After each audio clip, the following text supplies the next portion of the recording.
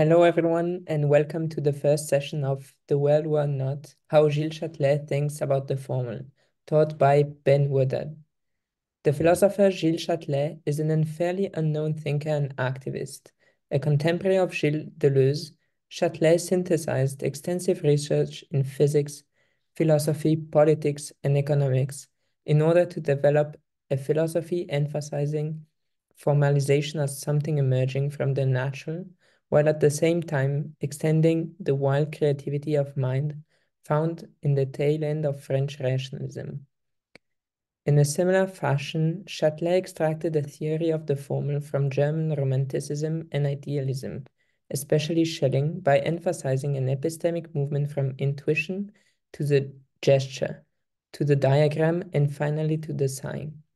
Following the Romantic tradition, Châtelet saw the action of thought as processes of nature reflected back to itself in this broad understanding of the formal, where the diagram is the capture of the gesture before it is frozen in a letter or number. This seminar will introduce Châtelet's work with a particular emphasis on the gesture, the diagram, and how they bring him close to, but keeps him apart from, the works and thoughts of Deleuze, Cavailles, and Merleau-Ponty. This seminar is taught by Ben Woodard, currently a fellow at the ICI Berlin.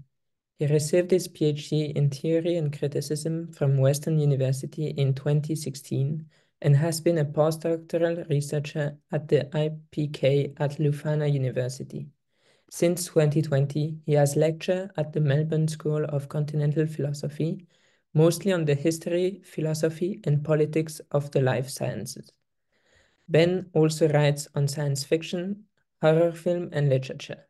He is the author of numerous articles and 3 books: Slime Dynamics, Generation, Mutation, and the Creep of Life at Zero, On an Ungrounded Earth Towards a New Geophilosophy at Punctum, and Schelling's Naturalism, Motion, Space, and the Volition of Thought. He is also a translator of French philosophy, and in particular the work of Gilles Châtelet. Ben is also a founding member of the philosophy collective PS, which is based at the Performing Arts Forum in Saint-Terme, France. Ben, please, the floor is yours. Okay, thank you so much for the introduction, and hopefully everyone can hear me. All right, and yeah, I'm glad to see that so many people are at least theoretically interested in learning about Châtelet. And it's also a bit of a funny homecoming for me, I realized, because I taught at the New Center back in 2014, which was also the year that To Live and Think Like Pigs was translated by Châtelet, which was read at the New Center in a group reading section. So there's a kind of interesting return to the beginning in a way. We'll kind of talk about the logistics of the course towards the end in terms of the papers and do introductions if we have time today. So before that, I'll just try to get into why Châtelet and who he was, and then to describe one part of his work today, or one way of thinking that as it operates in his work. So I'll just share some slides really quickly. Okay. Okay. So yeah, as sort of by way of introduction, I think I should say first, why the formal? There's lots of ways and to enter and to sort of talk about Châtelet's work. And the formal seems obvious on the one hand because he was so interested in mathematics, but as also physics and philosophy and later economics. And so he sort of seemed to be very much a thinker of the formal, but he was a very peculiar one in how he thought about formalisms or the formal, in part because I think when people in philosophy think about philosophers who address the formal, they tend to think about logic, or they tend to think about the structure of language, or computation or these types of formalities, I think, tend to be the default. But Châtelet is one who really thought about the formal in terms of space, right? So in terms of geometry, in terms of the gesture and the diagram, as we'll talk about. And very much also, this wasn't so much a formalism, meant to simply describe the history of mathematics or formalism in the sciences, but to talk about how the formal is really embodied in a particular way. But as we'll see, that embodiment is not very straightforward. It has to be constructed in a very peculiar sense. And so that is one of the tasks of the course, is to sort of show what he means by the formal, and what does it mean when the formal is, or formalism or formal thinking is kind of reintegrated or seen as never separate from things we would take to be quite different from it, nature or natural processes or embodiment or experience or these kinds of things. And so just to get a taste, before talking about Châtelet, I think it's important to get a taste of him as a person. And so this is a quote from Badiou on the preface to Live and Think Like Pigs. So Badiou writes, "Controlled violence, biting sarcasm, discontent with the world and with oneself in the world, the courage to hold fast, solitary, in the face of contemporary abjection, the reader will encounter all of the above in this book, and will understand why the rage to live that animated Gilles Châtelet was tempered by a terrible melancholy, the melancholy of seeing that we are solicited, and increasingly so, to live and think like pigs." I should like here to inscribe the memory of Guy Châtelet in a broader context, and to respond to a question that seems to suggest itself. How is it that a thinker specializing in the history and the theory of the sciences, this mathematician doubling as a philosopher, this subtle intellectual favored with a great talent for writing, could be swept up in such a polemical rage against our current terrestrial life? How could someone who in academic language would be called an epistemologist, a discipline one might assume to be the calmest of all, come to foment with himself a ferocious polemic, a sort of sacred fury? So, yes, formalism, but what? Formalism, but not separated from life, not a formalism of a detached rationality, but a formalism that is this embodied, moving, animated thing. And how is this possible? So, as in part a kind of disclaimer, or maybe not disclaimer, sort of just to say how my own experience with Châtelet is going to, of course, color or code the way I talk about him, sort of by way of introduction. I would say that I encountered Châtelet in 2007 or 2008 while reading Ian Hamilton Grant's Philosophies of Nature after Schelling, where Châtelet appears here and there as a kind of supporting character. And I sort of became curious with this figure who I had never heard of, this 20th century,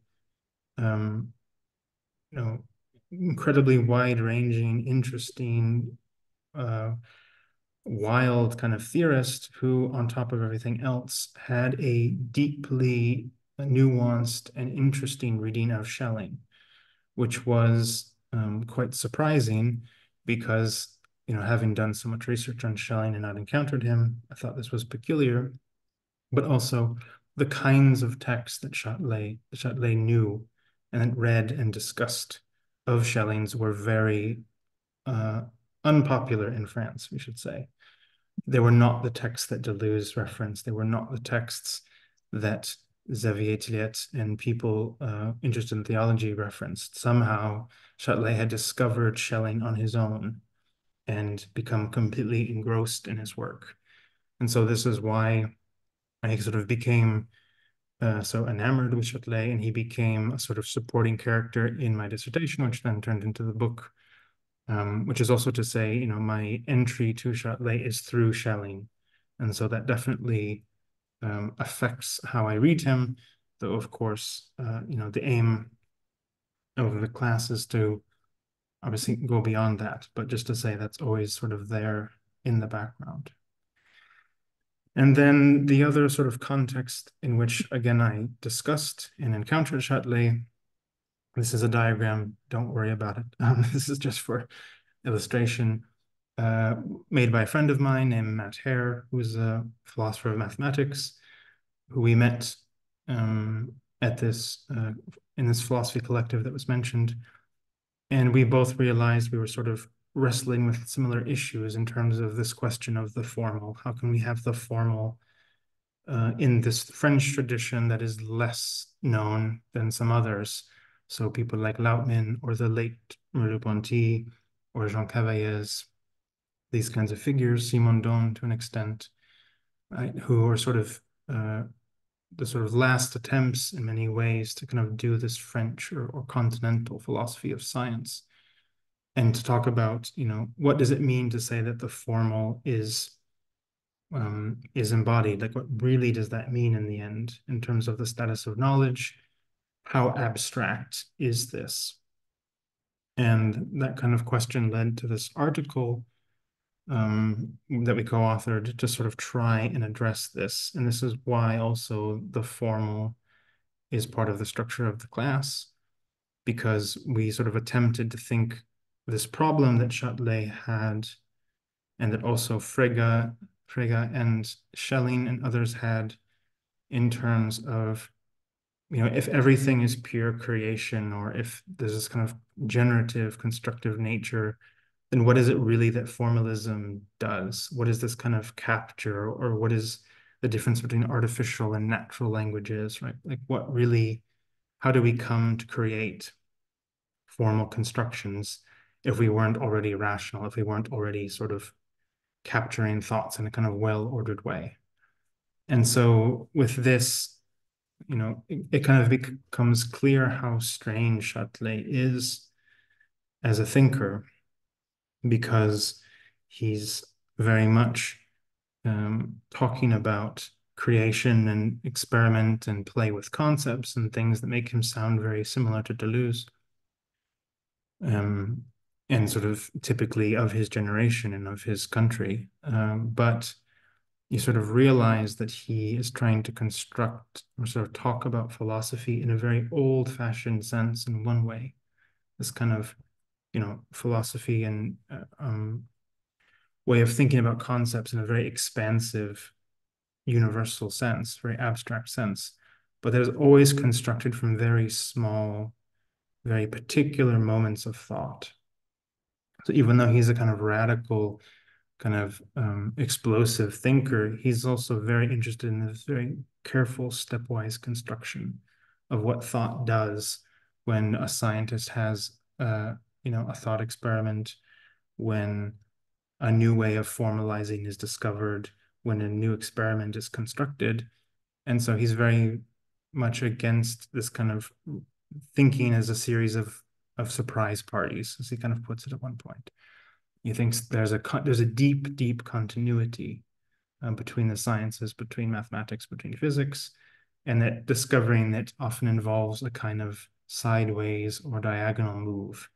It's very difficult to articulate directly how this happens, but he thinks one of the places it does happen is in the construction of new formalisms. And as I said, less a sort of logical question and more one of the diagram, or these kind of spatial and geometrical constructions.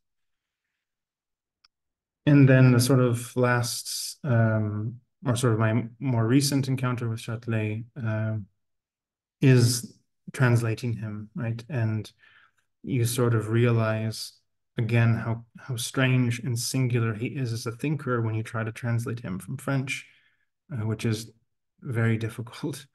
In this book, this Enchantment of the Virtual, which hopefully will come out this year, I believe it took more than half a dozen people to kind of wrestle it to a place where it was coherent and understandable.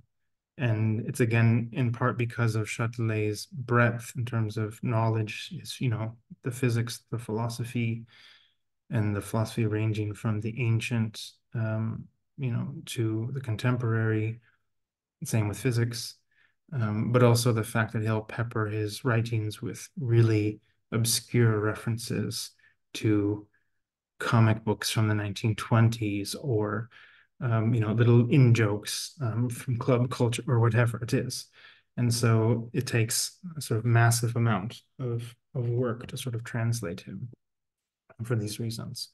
But it also gives you a sort of deeper appreciation for sort of how he constructed his arguments. Okay, and then, the sort of last bit of self-promotion in a way. These three texts, the one I just mentioned or showed, the anti-Eureka one, but I've also written several others on Châtelet, trying to talk about him in terms of his work with metaphors and diagrams in particular. And it's difficult to even get work published on him or to get work of his out in the world in a way, because, and I'll talk about why in just a minute, but he is still, a relatively unknown thinker. And so he is difficult to sort of take up in any way. His writing is difficult, but I think he represents a sort of a lost tradition or a sort of diminished tradition in French thought and thought in general, that is worth reactivating. I mean, that's the hope. Okay. So, so then I'll sort of talk about sort of intellectual biography in a sense of Châtelet. And this is a photo from one of his favorite haunts in Paris. Okay, so with Châtelet, as I sort of already suggested, he's very often folded under the work of Deleuze, right? So Deleuze is sort of seen as his master in some ways. Châtelet sat in his courses, so some of Deleuze's lectures will have Châtelet asking questions or causing trouble, and we'll look at those in the last class a bit. And of course, there's obvious reasons for this. I mean, Châtelet shows a kind of affinity for Deleuze and Guattari's work, like in What is Philosophy, and the work, Deleuze's work on the Fold, and when he touches on mathematics. But there are certain moments in which Châtelet distinguishes himself from Deleuze. And one of the biggest ones, as we'll see, is in part this use of the formal, or the play of the formal, and that Châtelet will defend the sort of autonomy of mathematics, or the conceptual autonomy of mathematics, from what Deleuze will say at certain points. So there's a kind of authority to philosophy that Deleuze and Châtelet have a very different opinion on. But it doesn't come out in the printed works. But as we'll see again in the fourth session, it comes out in kind of sideways comments and references in some of the later work between Guattari, Deleuze, and Châtelet. The other place where Châtelet does appear, his name appears in brief discussions of his work, are getting more and more common, sort of referenced here in this second book in the middle.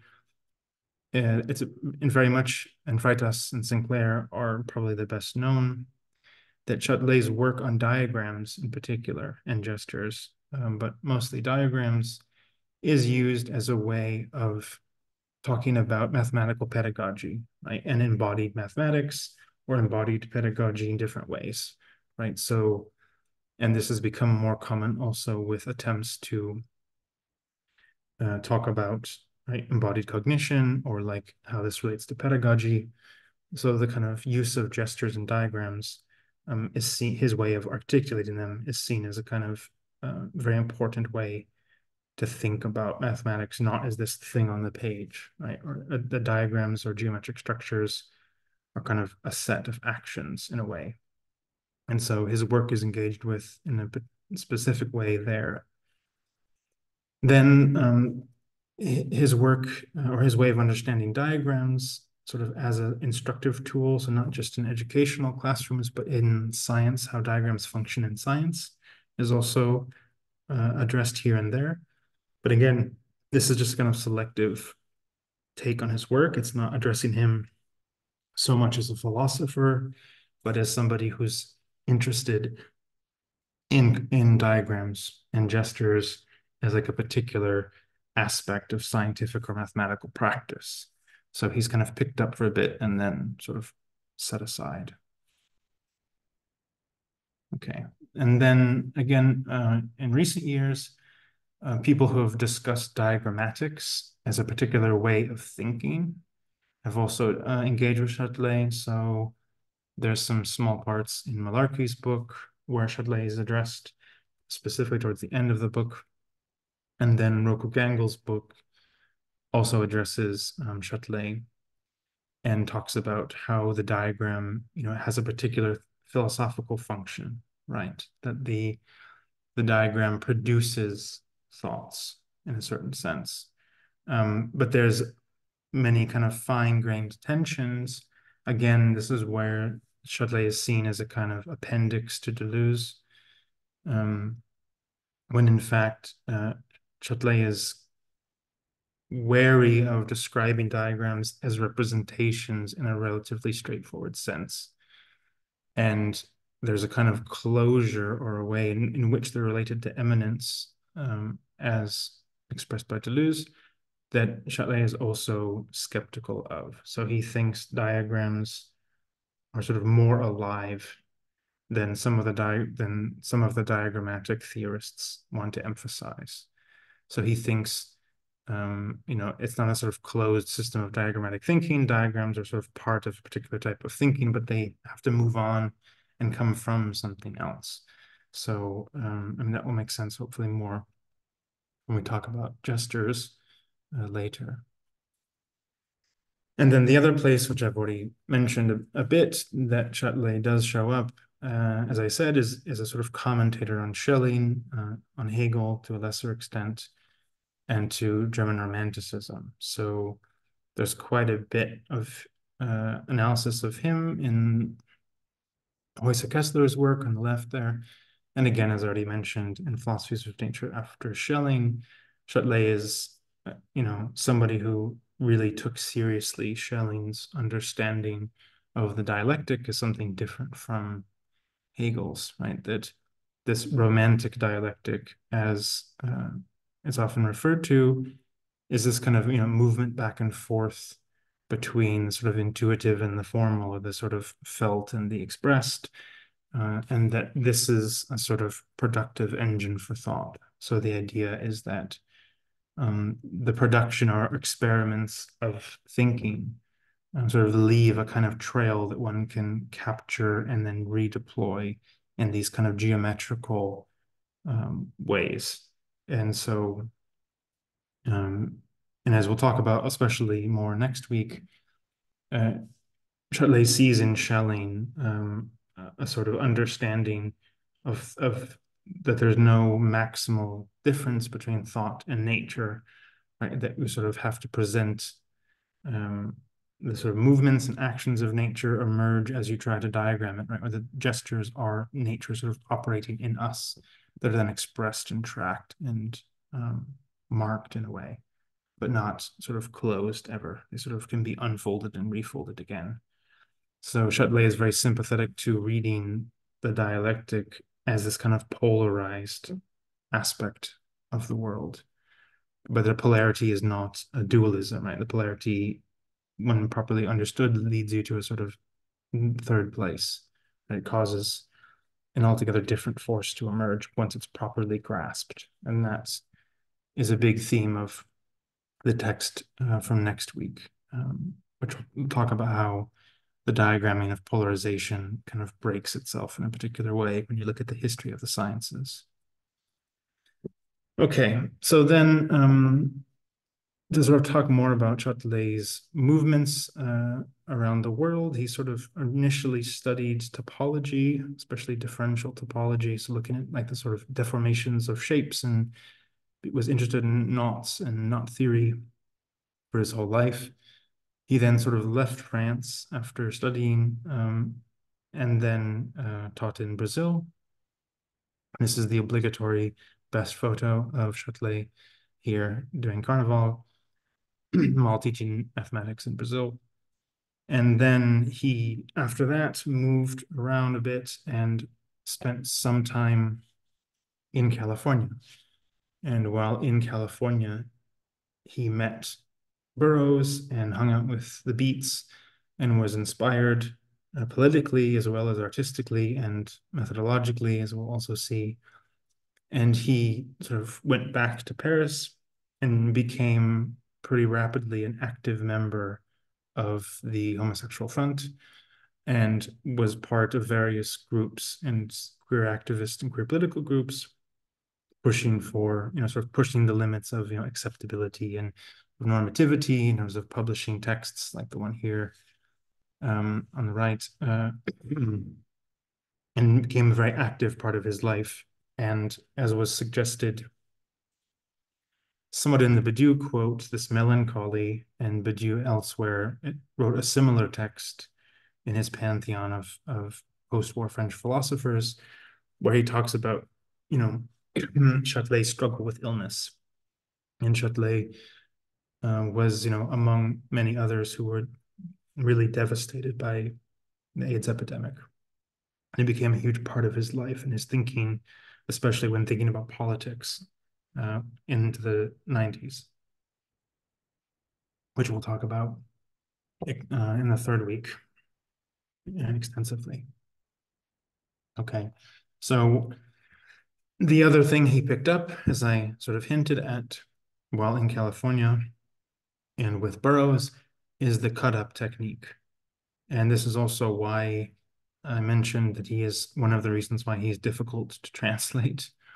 You can probably get a sense here where he has these kind of typewriter pages with notes on top, and then he would cut them and paste them and move them around, right? Doing this cut-up method, and of course doing this with theoretical texts, right? So making the argument even more hard to find. And this is a photo courtesy of Urbanomic publishing from the sort of archive in Paris, where there's just boxes and boxes of text written this way. And I think one of the things that's worth noting, to write in the cut-up method to produce philosophical texts in this way also shows how Châtelet actually makes, in a way, the sign of the kind of written word or the sentence, he sort of diagrammatizes writing itself, right? So by cutting up the chunks of words and treating them like objects more than sentences, right? He sort of applies this kind of diagrammatic method to the construction of his own texts. And this has interesting effects. He very much thought that one should write in such a way that it constantly disrupts and kind of disturbs the reader, that the reader has to really focus and hold on. As you know, if you've read some of the texts, or you'll see, if not, right, he sort of has this kind of attempt to sort of constantly keep the reader trying to hold on to what's happening.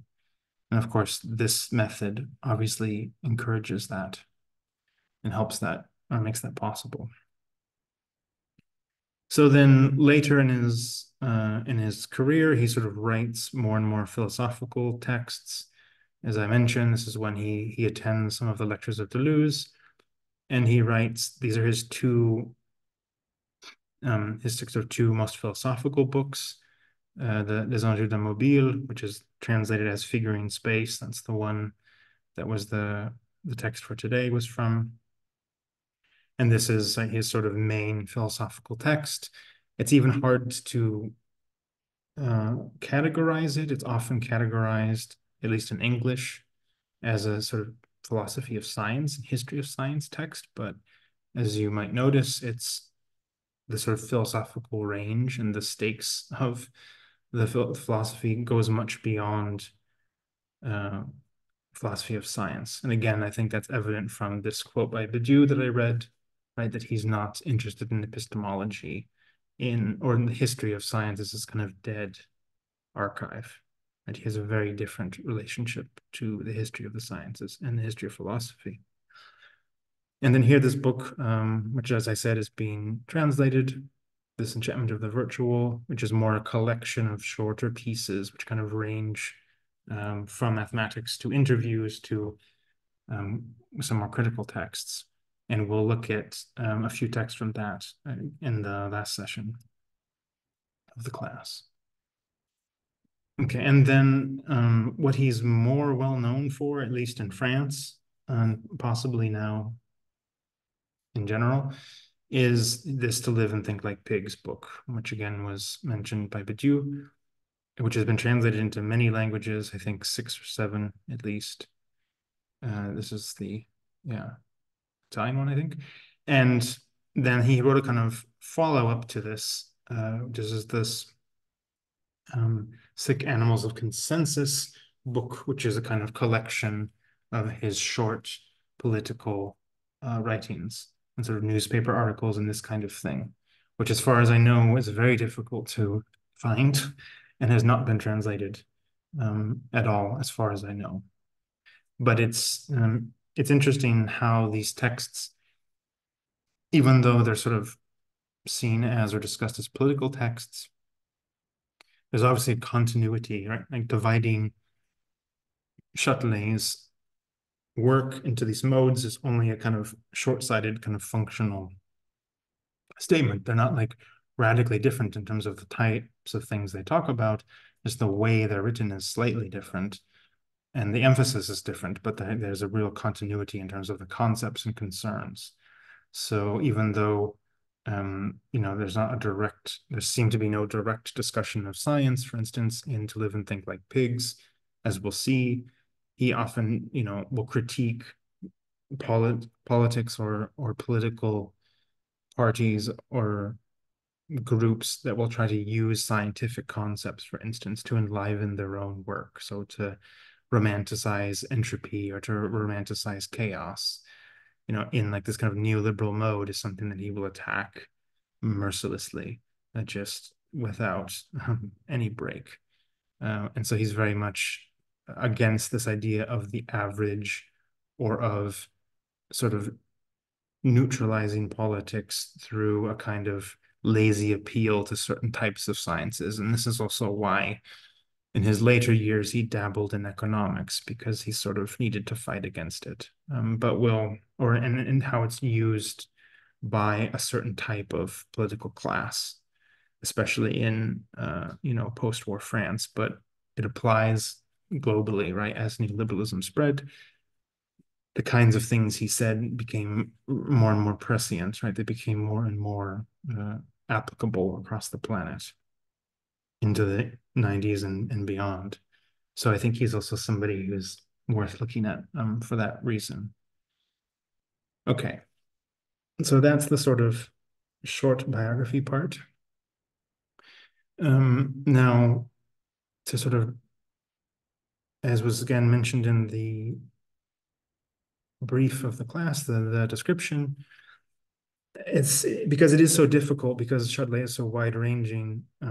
One of the only ways of trying to sort of find one of the through lines or ways of making sense of what he's doing across all these different modes, across all these different disciplines, is his concerns for types of thinking, I think is the best way to say. So he's interested in how concepts are created and formalized, and how formalization is this very stepwise, slow kind of construction of thought. He's interested in a kind of the very specific techniques of how someone comes to explain an idea to themselves, even, but and how that is similar or not in different fields. But one of the constants is these 4 ways of thinking. So I wouldn't call them concepts, because they're sort of ways of dealing with concepts. This notion of intuition, gesture, diagram, and sign. And so he doesn't put it explicitly in full, but in several points in Figuring Space, and in the Enchantment of the Virtual, he kind of talks about a progression between these 4 things. And it's not a unidirectional progression. it's not like a betterment or that things get better, but like when a thought sort of is viewed or captured in some way, it can often proceed to this kind of series of steps. It can also go back the other way, as I'll illustrate. And so to sort of start, this emphasis on intuition, which again, in part is why Charles Aluni, who is the keeper of the Châtelet archive and an old friend of his, sort of referred to him famously as the last romantic. And I think part of the reason why, and then also why Châtelet is interested in romantic thought, especially German romantic thought, so Goethe and also Schelling, is this notion of productive intuition, or intuition as a kind of experimental mode, right? So it's not the intuition, it's not the intellectual intuition that Kant and others kind of said was impossible. It's not this intuition of a kind of godlike immediate knowledge of something. Rather, intuition is about the kinds of tacit knowledge one has because of being embedded in a practice for so long, right? So it's, in a sense, it's the sort of things you've learned that you don't know you've learned, or you couldn't maybe explicitly describe them, or you wouldn't need to in order to do something, right? So the kind of experimenter, the kind of mode of creating something, of messing around in a laboratory or in a studio, right? That there's a lack of explicit knowledge which allows the first couple moments of creation to happen, right? Which doesn't mean it's miraculous or that it's unexplainable, but rather it's this embodied kind of momentum, right? It's this kind of momentum of thought. And that's the way he kind of talks about intuition, though he doesn't really discuss it in explicit terms as which character in the history of philosophy he's taking it from. He just kind of takes it to be the case. And so this is one point at which you could be critical of him, I think, and some people have. But for him, it's just like not a particularly interesting question. He thinks it's just, being in a situation and thinking about materials, there's going to be unexpected things happening. So then from this, right, he talks about the gesture. And for the last part of this lecture today, I'll talk about gestures mostly. Right? And then we'll talk more about diagrams next week, and then signs the week after. So gesture is gestures and diagrams are the two that he spends the most time on. And the gesture is, I'll talk about the sort of history of gestures in a few minutes. But for him, gesture comes in part from a sort of French rationalist tradition, or this tradition of the philosophy of the concept, which I'll talk about some more later. That gesture is, again, it's like thought sort of creating or theorizing abstract things. And that as you do that, there's a movement to it, right? There's a kind of movement, or there's an attempt to externalize thinking. And that's the sort of beginning of a gesture. And so he sort of talks about gestures as things that kind of are it's enough of a exteriorization of a thought to then have another thought. So it's not like a solidified thing. It's just a kind of platform. It's like, well, maybe it's like this. And if that's the case, then this is the case. And if that's the case, so it has this kind of scaffolding. It's this kind of scaffolding of thinking, in which thinking enters the world in the sense of it being, not just in the head, as he puts it at one point. And that becomes a bit more clear when he talks about diagrams. And I put this longer quote here because it's a bit trickier to explain. And this we'll talk about at length next time when we look at the chapter on electromagnetism. So just to say what he says here, Michael Faraday, the physicist, takes an inspired position. The diagrams of interlaced axis and loop possess a peculiar autonomy and an elusive power that must be respected and not treated like an exercise in which a mathematical form is applied to physical phenomena.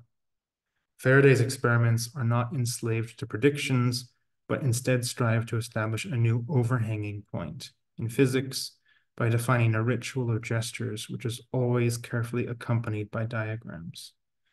Their aim is to produce a protocol for approach that is sufficiently bold and sufficiently articulated to release all those possible reverberations of the interlace.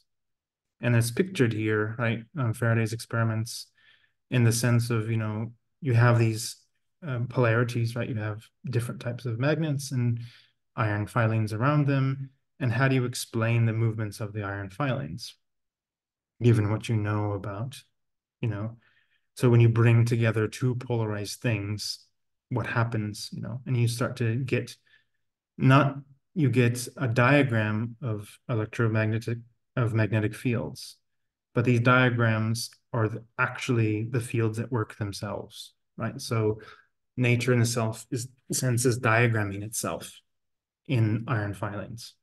And so this is part of the point that he's trying to make, is it's not like a straightforward application of like of a form onto a phenomena. The phenomena is the form in this case. And so the diagram is a way of trying to formalize that, but that doesn't close it off to further experimentation. And again, we'll talk more about that, more about diagrams next time. But one of the quotes by Châtelet that's quoted maybe the most is he talks about diagrams are a gesture captured mid-flight. So you kind of like imagine someone making a gesture or a movement, and then the diagram is the kind of, snapshot of it that quickly fades away. And then lastly, of this, this progression is then you have the sign. And this is the one that actually Châtelet talks about the least, because I think for him, it's kind of more straightforward. He says that, the sign is when the diagram has been crystallized and frozen. Right? So once you have a formalism, right, you've kind of killed to some extent, or you've closed the openness of the diagram to an extent. And of course, this differs with different types of formalism. And this is why, as we'll see, he spends so much time talking about metaphor, because he thinks a good metaphor, for instance, in science or philosophy, also tries to keep itself open, right? So a dead metaphor or a boring turn of phrase just kind of thinks, well, I've explained something, that's enough, right? It doesn't kind of keep the momentum of the gestures and diagrams that went into it alive or moving in any sense. Or, this example here, this is from a text of Schelling's, but, and will this also come up next week? It's why certain formalisms are more interesting for Châtelet than others. So exponents, right? So like pictured here, like some, a number or a letter to a power, like 1 squared or whatever, or 3 squared. He thinks that is one of these formalisms in terms of a sign that is more diagrammatic, because you have to kind of unfold it in your head. And so for him, certain types of mathematics indicate the labor of their construction more than others. And he even refers to this in the last text that he wrote before he committed suicide. It was on his desk. He refers to this as the revenge of the hand. So algebraic exponents, for instance, remind you of the unfolding of the calculation. It's not just a number that sort of is a straightforward quantity and nothing more. Okay, so then, as I said, this process can also be reversed. And one of the people who has addressed this the most that I know of is Mazzola, who people might know.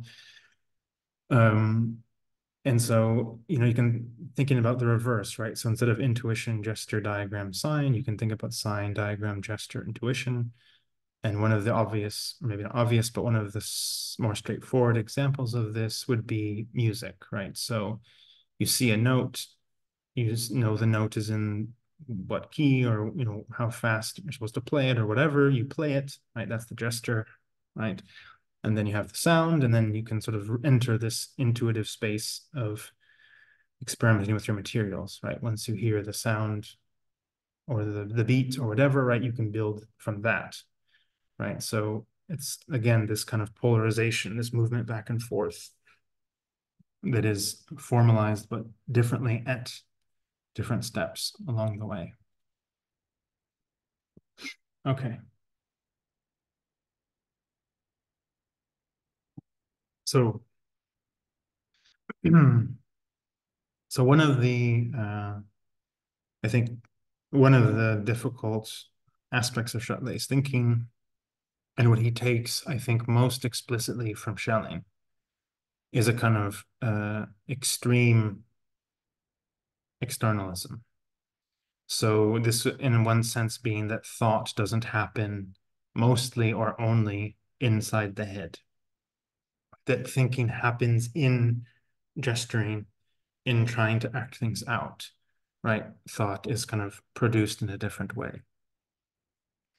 And if people looked, or later you look at this introduction to figuring space, he sort of talks about the fact that philosophy has become Cinderella. It's become this kind of unfortunate person who's just left kind of taking care of science or other fields.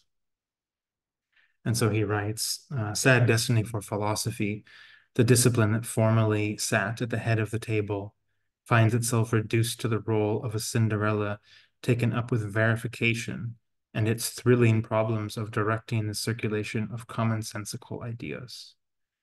Right? So he's obviously playing with this idea, like from Kant, right? The sort of handmaiden of the sciences, or these kinds of images of philosophy. And he's trying to sort of rescue Cinderella, or rescue philosophy from being this kind of assistant, and saying like, no, philosophy can sort of take back its place. But how it does that is not by simply, taking care of making common sense arguments or by verifying, right? But it has to kind of go back to its experimental kind of speculative roots. And so again, just to kind of connect this to what I've mentioned with the gesture and the diagram. So again, this is at the end. So that's the kind of sad beginning, and he has this kind of worry about philosophy being trapped in a role like Cinderella. And then at the end of the introduction, he says, gestures and diagrams illustrate the urgency of an authentic way of conceiving information, which would not be committed solely to communication, but would aim at a rational grasp of illusion and the learning of learning. The latter, of course, would be far removed from the neuronal barbarism, which exhausts itself in hunting down the recipient of the thought and in confusing learning with a pillaging of informational booty. Schelling perhaps saw more clearly. He knew that thought was not always encapsulated within the brain, that it could be everywhere, outside, in the morning dew. So it's quite a quote. And it's quite a way to end an introduction. He also doesn't cite which Schelling he's talking about, but I sort of instantly knew which one he meant. But what's one of the things sort of important to mention here is, he's of course deriding a certain reading of scientism. And so that even though Châtelet is seen as Badiou suggested, right, a sort of epistemologist or historian of science, and therefore somebody too interested in this kind of empirical proofs, he's of course saying here he's not interested in science just being like a fact-finding mission.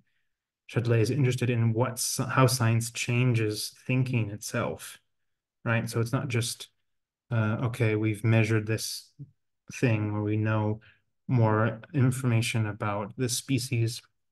It's more like when we learn in science is really about the learning of learning. It's about understanding how thought itself can change in particular ways. And also he then kind of doubles down on this externalism, right? This idea that thought is everywhere, right? It's not just in the head. But again, like, so he's also not against obviously the sciences or the conceptual power of the sciences, but he's trying to say, philosophy has to sort of help understand the sciences in the sense of what they're really saying about thinking, not only, how they can be used for profit, or how they can be used to sort of, do something, kind of banal. But like, what's the real radical move that's happening there? And so I said, he doesn't cite the text, but the text that he's referencing, which again struck me as very weird, is this text by Schelling called Clara. And Clara is a really odd text, even by Schelling standards. I always joke it's from his Goth period that Schelling sort of wrote the freedom essay and a lot of these texts that are quite dark and have a lot to do with the afterlife and the destruction of the cosmos and things like this. And so in this period, he writes, we think, we don't know for sure the date, in 1810, this text Clara, which is actually a philosophical novel. And there's three characters. There's a priest, a doctor, and Clara. And the priest is supposed to represent religion, and the doctor represents science, and then Clara is the kind of philosopher in between. So it's kind of interesting that, Châtelet doesn't say this, but his introduction, he states as a kind of vaudeville play of between three characters, and then he closes the introduction with this reference to this obscure text by Schelling. Again, as I said, I have no idea how he found this text. It's really not discussed, especially at the time he wrote about it. Very not commented on at all. But he's sort of using this to kind of frame in explicit and implicit ways his whole kind of introduction, which I found interesting. And so the quote that he's referencing is that, the book Clara is these three people walking around in the late fall and talking about the afterlife and things like this. At one point, Clara says, doesn't she, and she is nature, doesn't nature mourn with us? We are able to complain, but she suffers in silence and can talk to us only through signs and gestures. What a quiet sorrow lies in so many flowers, the morning dew, and in the evening's fading colors. In only few of her appearances does nature emerge as terrible, and then always only temporarily. Right. And they refer to this particular flower that Schelling saw a lot in his youth, pictured there. And so again, there's this kind of, it's this particular form of externalism, which could be written off by some people as a kind of naive romanticism, as if like, oh, does the flower, the flower must feel the same thing as me. And you can read that as a kind of naive anthropomorphization. But in a sense, it's like this push towards what are the real results of a kind of, a real continuity between nature, between nature and thought, right? What does it mean to say that these are polarized, they're not separated? And that's this kind of romantic gesture that Châtelet is into. So, okay. So now I repeat this quote to the one I already read, right? I won't read it again, but again, right, this kind of emphasizing this point about this neuronal barbarism. And what's interesting is that Châtelet has been read by some of his contemporaries, and at least in the French context, as therefore being anti-science, as not being scientific at all. And so this is a very long quote. I don't think I'll read the whole thing. But if you're interested in neurophenomenology, it's a great book.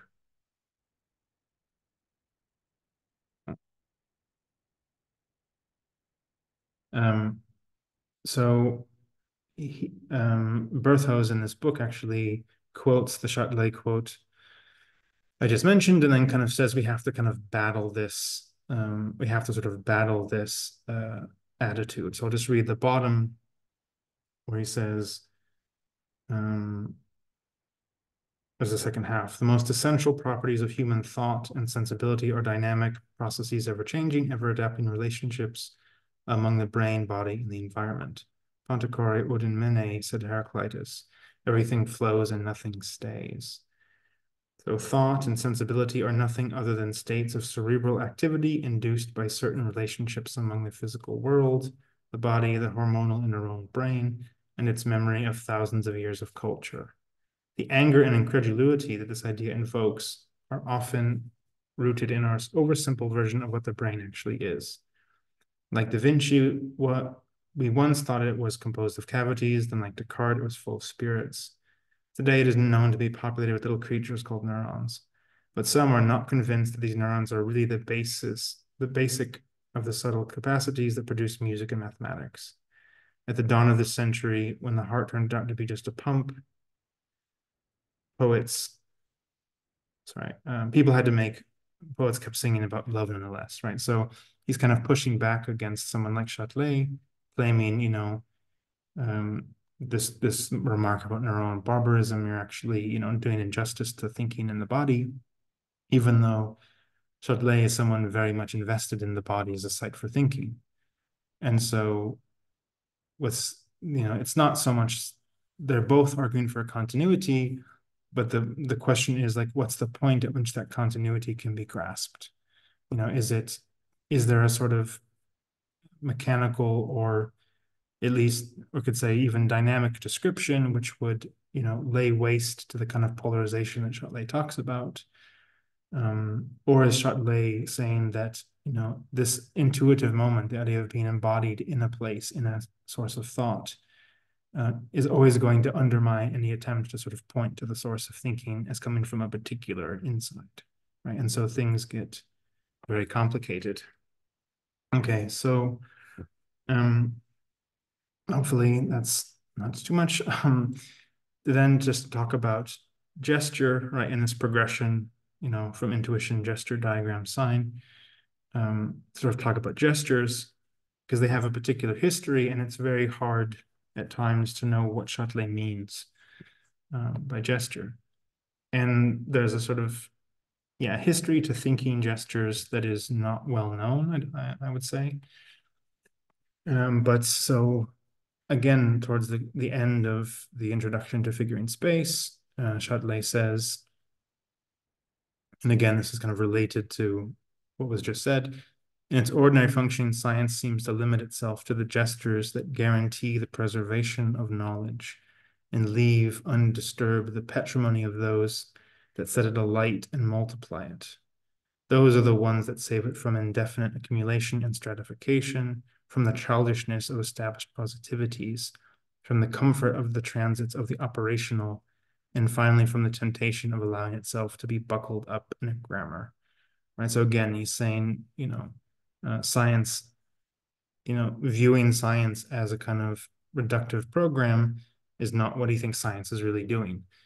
Right. But of course, this can be read as him being anti-scientific in a certain register. And so that becomes a real active question.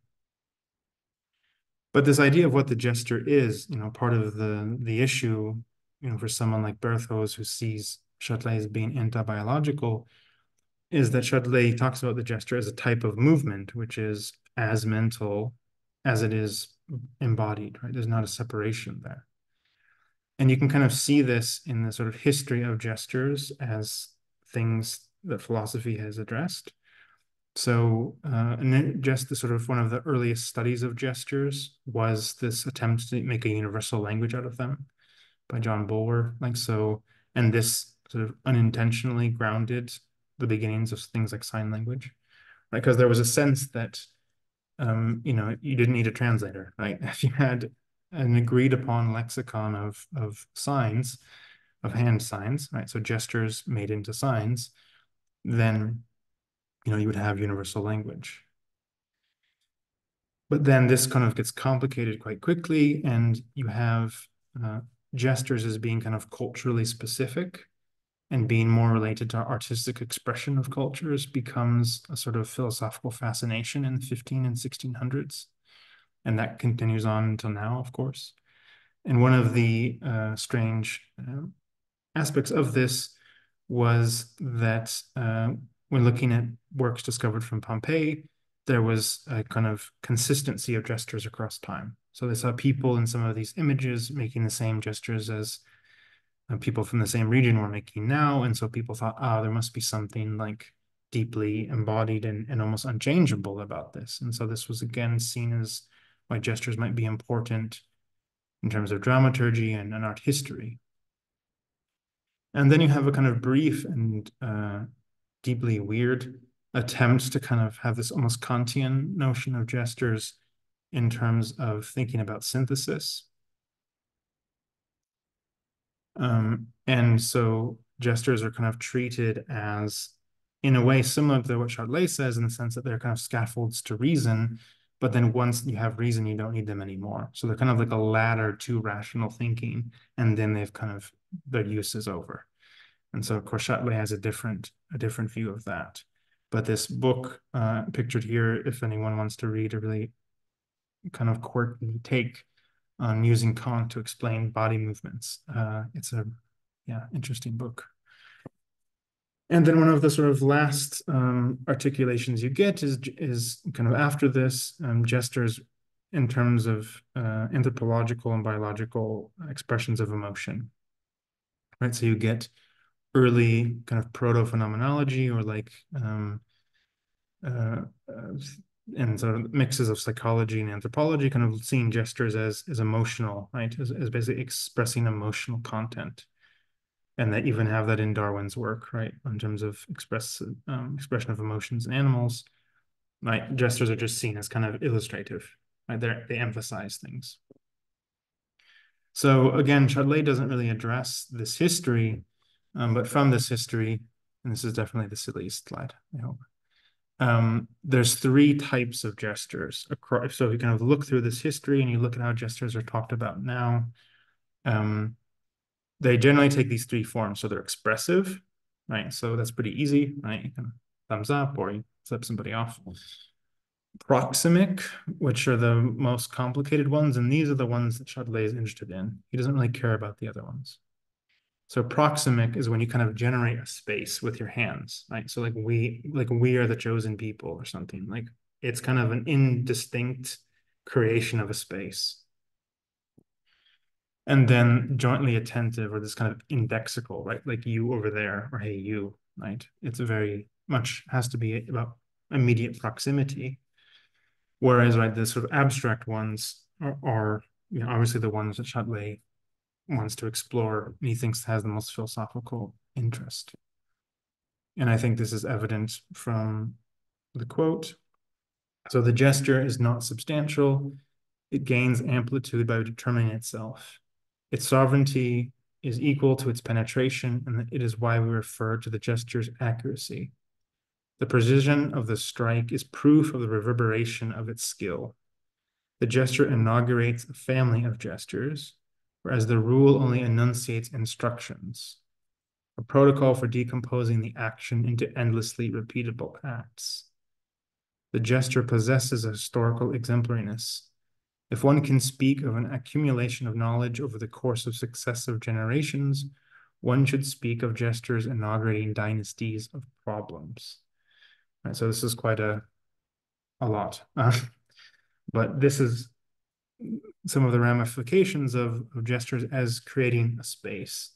Right, so if you think, you know, of course, a lot of times I think in contemporary discourse, gestures have more this kind of dramaturgical or like political rhetoric kind of association. So, you know, politicians who have famous gestures associated with them might have this kind of expressive function.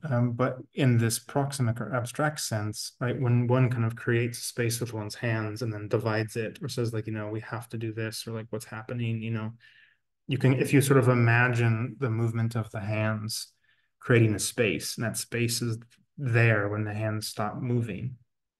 And then, you know, from that, you can kind of articulate more dimensions of freedom or shifts of that space by moving your hands in different ways, right? In different speeds. And there's a sense that, like, if that helps you think, something must be produced in those actions, even if it's almost completely ephemeral. And this sort of becomes part of the question: is how ephemeral are they? You know, and what is happening at the level of the mental in terms of it becoming then embodied? What does it do to the mental in that sense, as something that's not properly separate. Okay, so this is the last part. I hope people are surviving.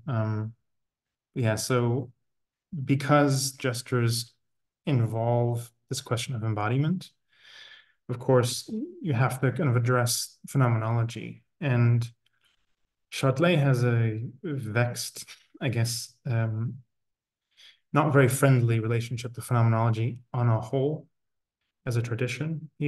But he especially dislikes, I would say, phenomenology after Merleau-Ponty and some of the stuff before, but especially after Merleau-Ponty. And so this is a quote from a peculiar, again, a sort of strange text, where he's referring to a report written by Eric Allier, people might know. And so he's kind of ranting about philosophy in relationship to phenomenology. So he says, those who refuse to draw the consequences of the impossibility of phenomenology, already announced by Cavailles, which we'll talk about in a second, condemn themselves to stay midstream, already too far to practice the standard cabotage of objectivity, right, moving things place to place, but still too close to classical phenomenology, and thus caught up in the mad rush of indefinite reductions of the great phantom train of paraphenomenology, and all the picturesque apparatus of vertigo, call, innocence of event, radical otherness, pure vision, the non-presentable presence, the post-front, the post-back, the time of art at the limit of the offering, the pure epiphany of being as such. And finally, sometimes contaminated by what is most odious to the author of these lines, a kind of fascination for the radical evil the black beast always secretly envied. So again, pretty over the top. But he's mostly taking aim at people like Jean-Luc Marion or sort of theologically sympathetic phenomenologists in post-war France. And those, a lot of phenomenologists, especially in France, following Heidegger. And so he thinks there's a kind of waiting for the event or kind of obscuring prose that he really thinks is a problem for philosophy. But of course, he also thinks the opposite is not the solution either, because he's against this kind of common sense, straightforward, sort of happy servant to the status quo.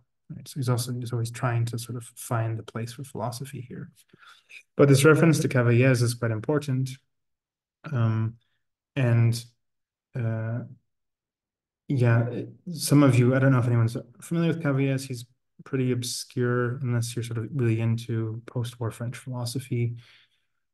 But he's the one that Châtelet takes this notion of gesture from. And when Cavailles talks about it, he's talking about thought as this kind of propulsive movement, right? So thought isn't about thinking reality outside of itself or trying to construct, a system in a certain way. It's about tracing the structures of thought while thinking them. So this is, again, the gesture as a kind of production of a thought that you can then grasp onto and kind of build on it, no matter how ephemeral it is.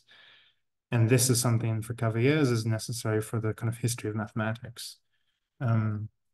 And it also places Châtelet, but we'll see next week how this is not so rosy, in this kind of history of philosophers who saw themselves as, against phenomenology and more in what's called the philosophy of the concept.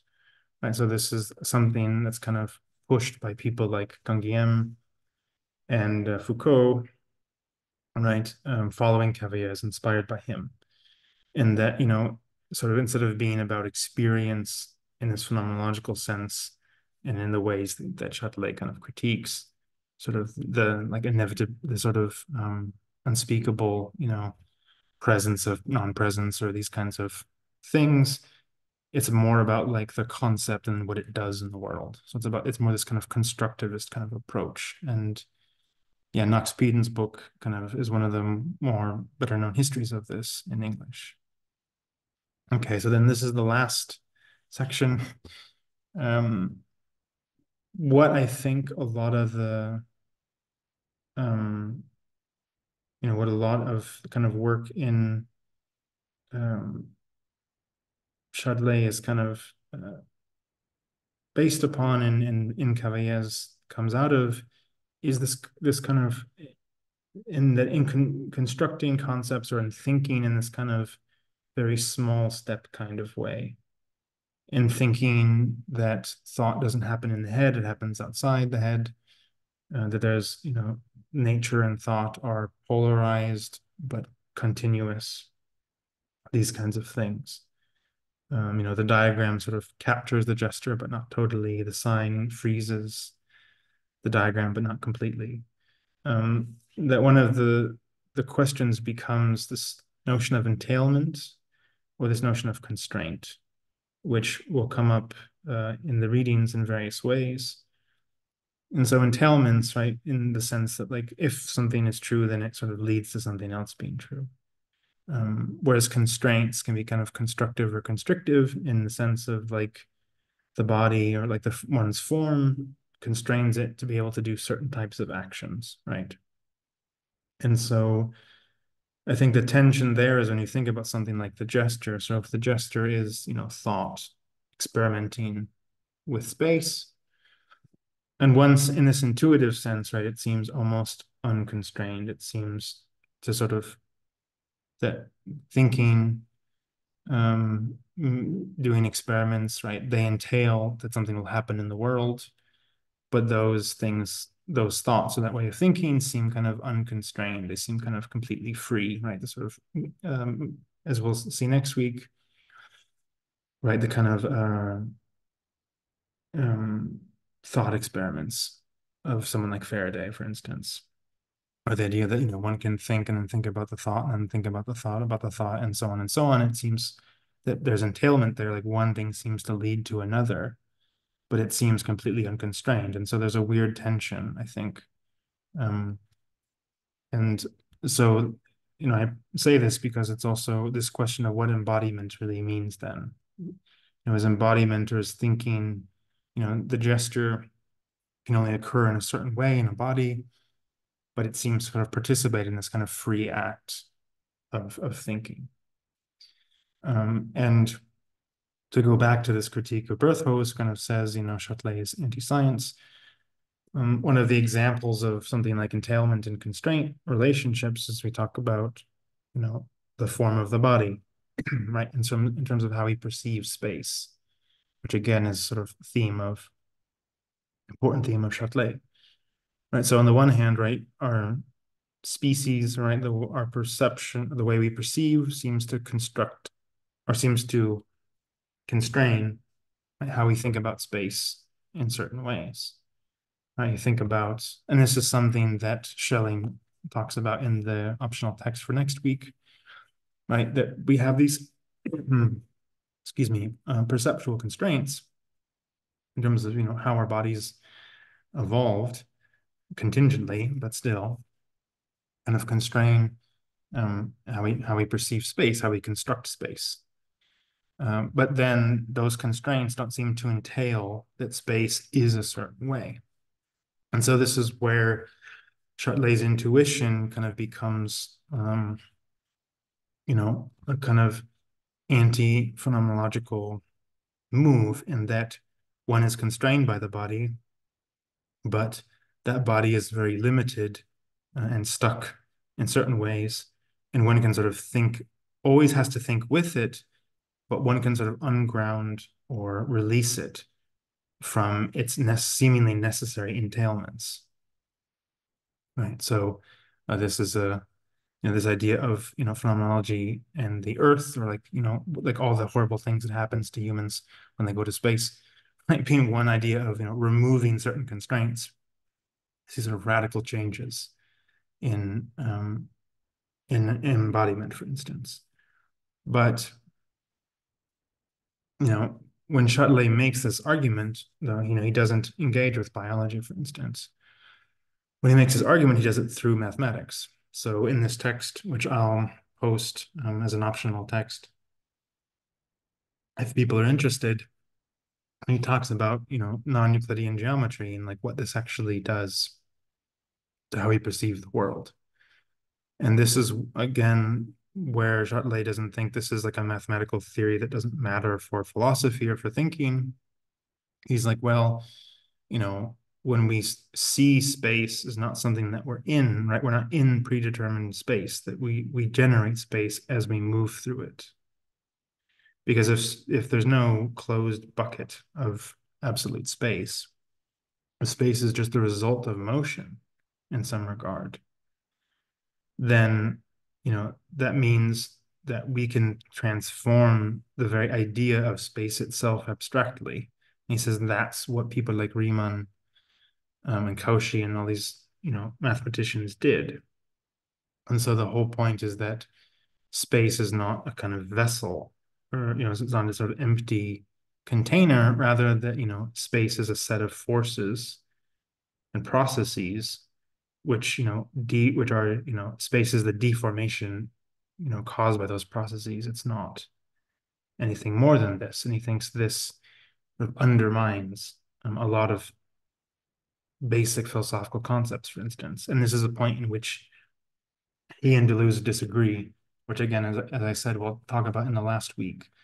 They don't disagree so much explicitly, but it comes out in various interesting ways in other texts. But just to say, right, this is, on the one hand, this is Châtelet's kind of not being happy with certain notions of phenomenology. On the other hand, seeing science and philosophy is not separate, that there's real conceptual work in the sciences. But then, being in this tension of what's the source of creation in the mind, if it's not in the mind. But the mind seems to be able to escape its embodiment, but only through that embodiment, right? And this becomes this kind of tricky romantic dialectic, as Badiou referred to it. Okay, so that was a lot of me talking. Hopefully much less in the weeks to come. So then I'll just briefly go over this is just from the syllabus. This is nothing new.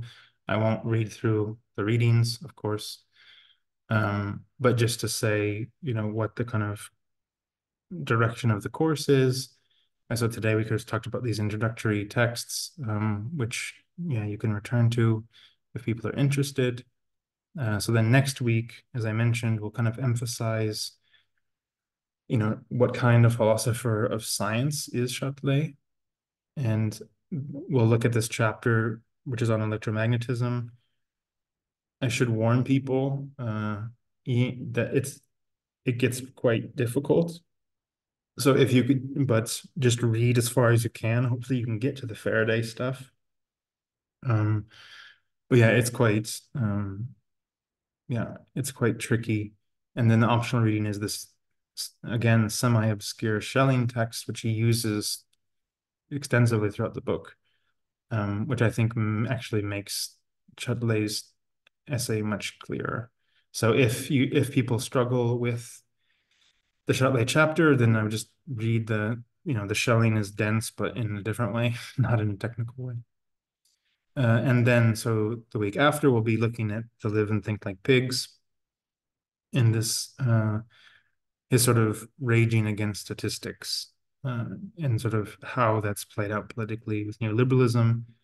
And it's also sort of attached, as I mentioned, to this philosophy of science, right? To sort of using things like chaos and entropy as kind of management words, right? And a kind of hyper biopolitics.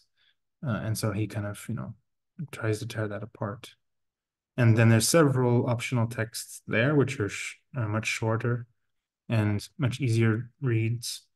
Sort of, to talk about his life in relationship to politics, and also sort of introduction to Châtelet by Meaux, which also talks about To Live and Think Like Pigs. And then the sort of the last session will then be to sort of try and reintegrate these things, right? Which as I mentioned, none of them are totally separated. But the whole question of how can philosophy be a sort of continuous practice with science and with politics is something that he kind of wrestled with more explicitly in some of the texts from this collection. So I can share some of the ones that I've translated. And then we'll also talk about his relationship to Deleuze.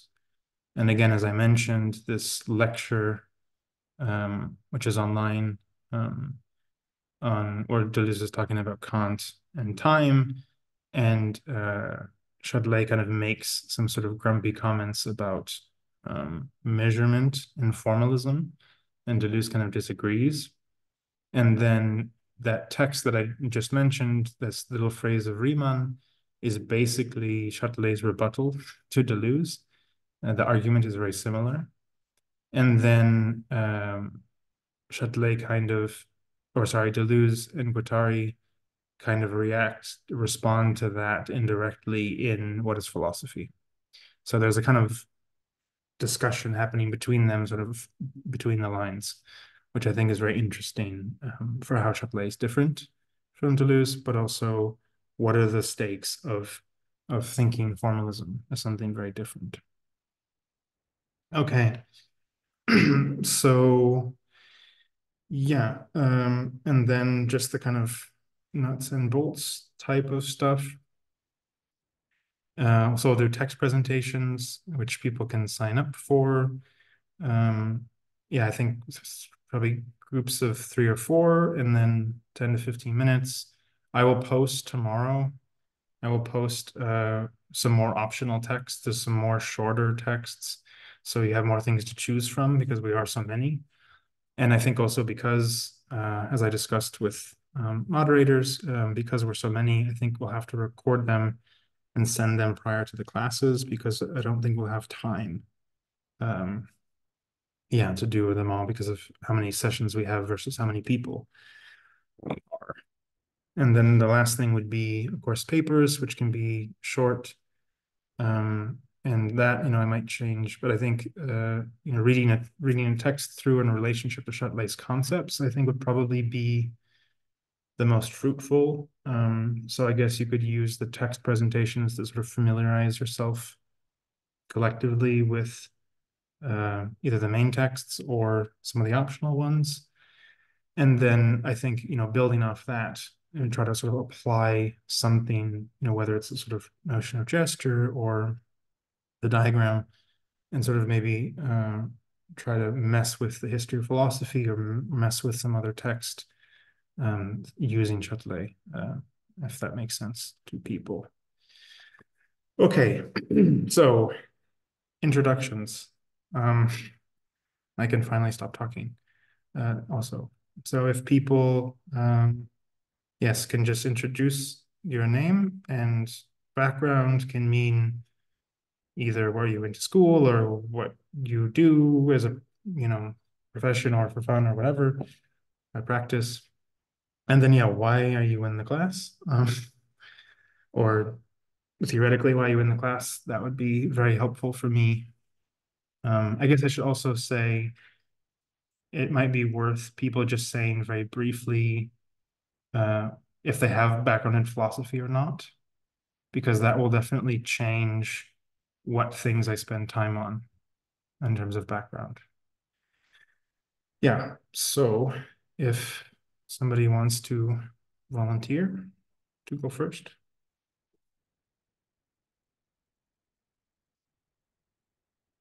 Or if people want to do questions before, or there's certain issues people want to raise before we do that, that's also possible. We can do it either way.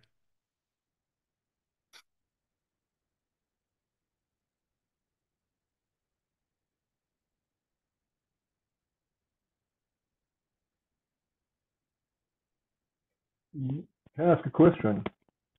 Yeah. Can you expand a little bit more on relation of category theory, or rather with regard to category theory of the diagrammatic part of category theory and the formalism, which seems like quite direct in general terms, quite direct child of a formalism that is critiqued by Cavailles and Châtelet as well, and also uses this idea of diagrammatic writing and in the end comes to a project of logicism, comes to the project of showing how we can build up on the hierarchies of logic too. Anyway, bottom today, as I was reading the introduction, and one of that you actually also introduced in your introduction was also about the category theory and the immanence of diagrammatic. So I'm interested if you have something more to say about that. Thank you. Yeah, thanks. Yeah, of course, it gets very kind of into the weeds in terms of the sort of history of mathematics and how that plays out. I think one of the real sort of sticking points for Châtelet, and I think it's also for Cavailles, is this idea of, I think he's distrustful of this notion of mathematical objects, I think, in a certain way. And so I think it's also, I think for the same reasons why he doesn't like, or he sees a subsumption of the diagram under the sign, I feel like he treats category theory as doing something similar, and that the movement or the action of the diagrammatic simply becomes a transit. Right? It just becomes like a movement between like well-defined areas or between objects. And so I think it's kind of, in a way, it sort of internalizes the movement of the diagram, which I think is something he wants to reject.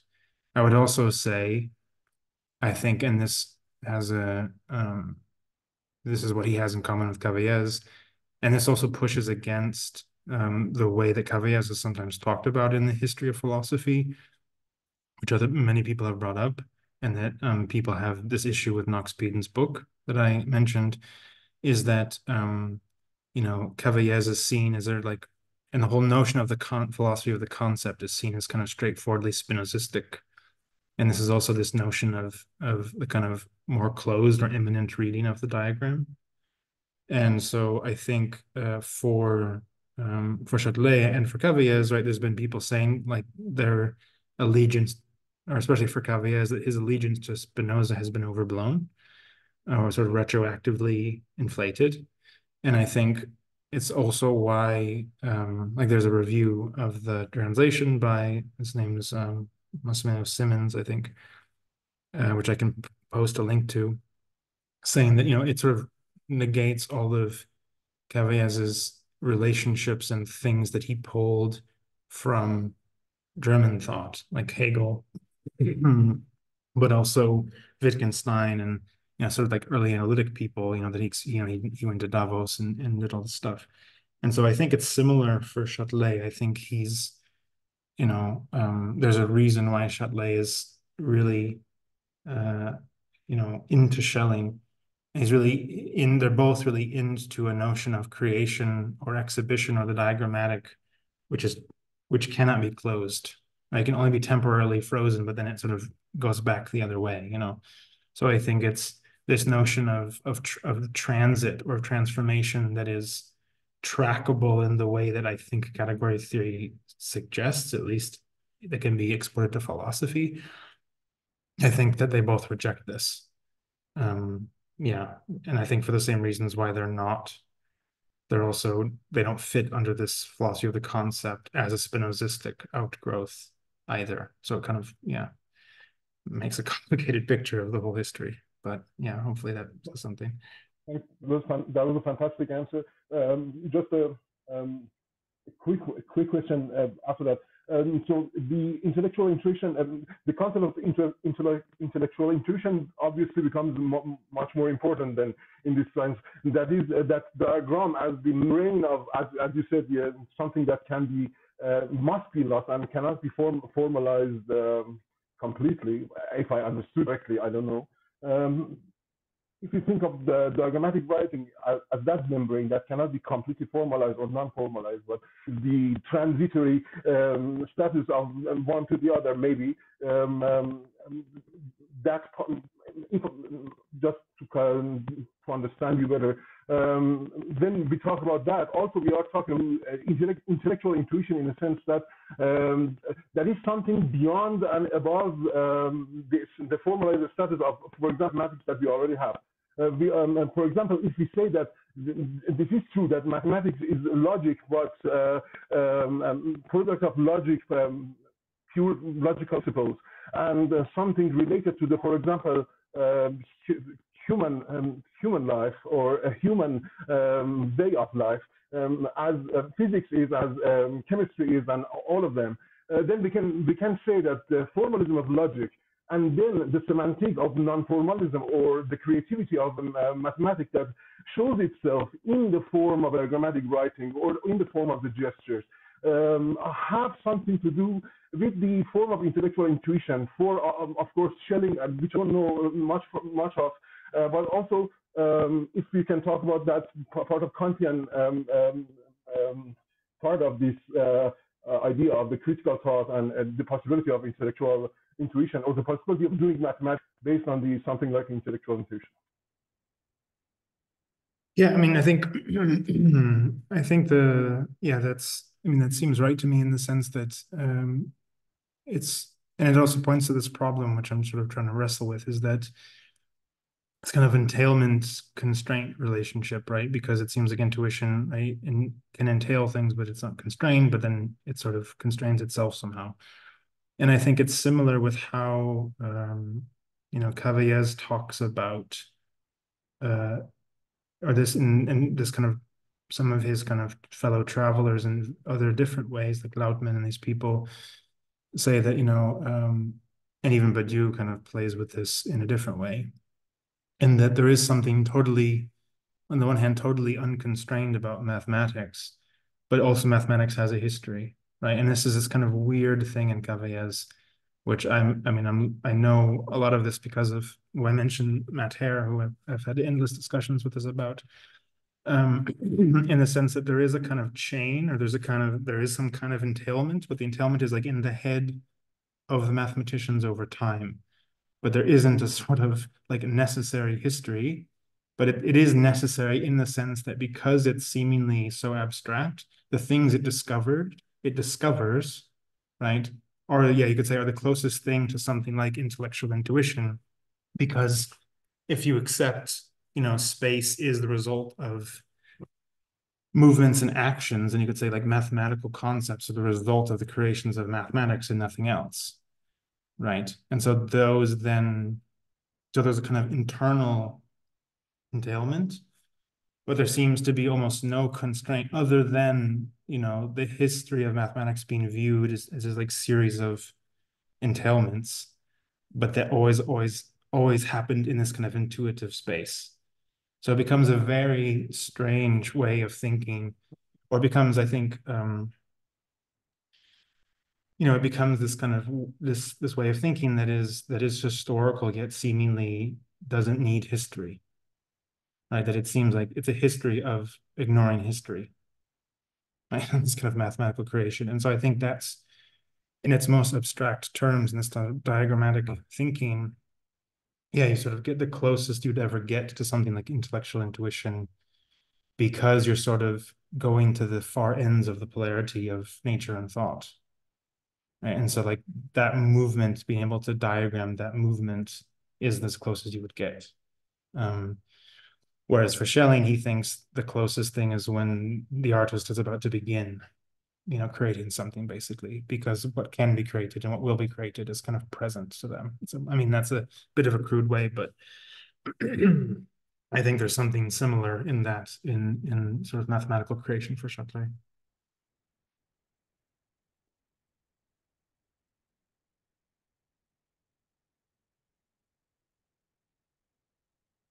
There was a few hands, I think. I don't know who is first.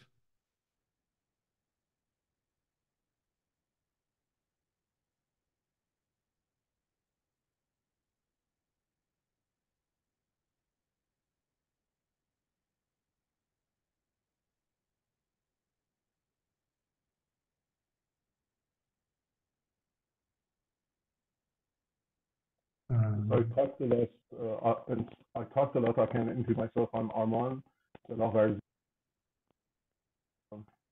sort of a novelist. I'm happy to be here. I'm here exactly for this question of intellectual intuition.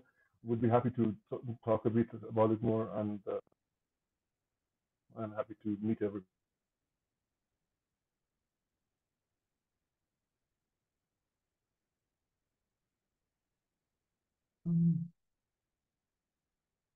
Yeah, I think there was someone. Did someone else have a hand up, I thought? Or did they change their mind?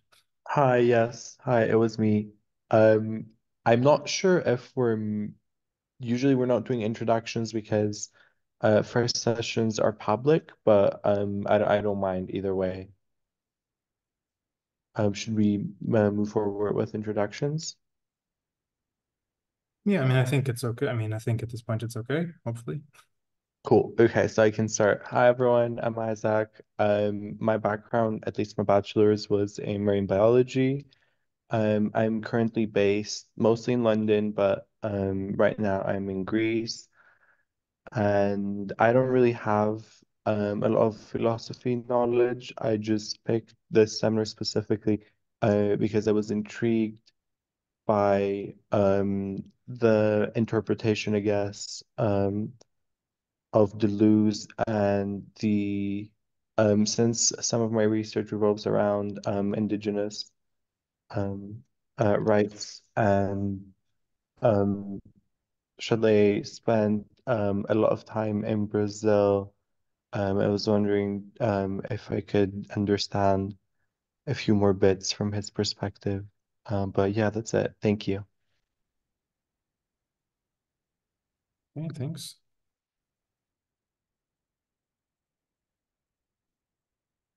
Did someone else want to go? Hello, I can go. Hi, everyone. Can you hear me? This weirdly. My name is Atefe. You can call me Ati. I am right now I'm a PhD student in art history, and I have a background in gender studies and also theater. And right now, because I mostly focus on different formalism in contemporary art and conceptual arts, and also I have been focusing on semiotics and biosemiotics and thinking about like different kind of graphic writings. And with Châtelet, I was familiar with his book, Thinking and How to Live and Think Like Pigs. And then I wanted to get back to him, but I wasn't sure if I can do that on my own. So, but I picked this book up a little while ago, thinking it kind of overlaps with all the things that I'm interested in. But in terms of my knowledge in philosophy, I don't have a formal education, but I've always been reading. So some of the obvious things I may not know, but some others I may know. Okay, thanks.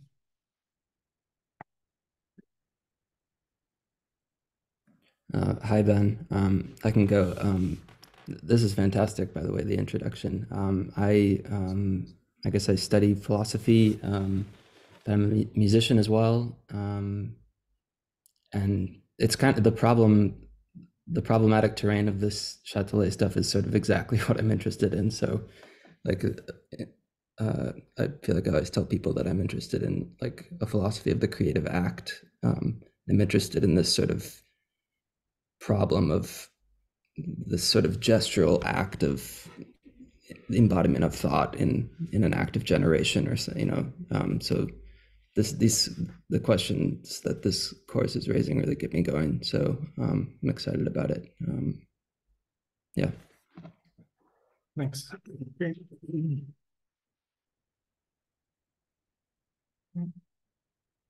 I can go. I can go next. My name is Libby. I'm from Honolulu, Hawaii. I am primarily a painter and visual artist, and I also have a background in the history and philosophy of science, medicine, and the body. Um, and in my painting practice, I've come to this point where I'm really interested in the diagram and the gesture. And so I was really excited to see this course and make what feels like a bit of a superficial aesthetic interest into a more rigorous interest. So I'm also really interested in, yeah, the intersection of a studio practice with a more theoretical practice that engages with mathematics and physics and philosophy. So I'm really looking forward to it. Thanks.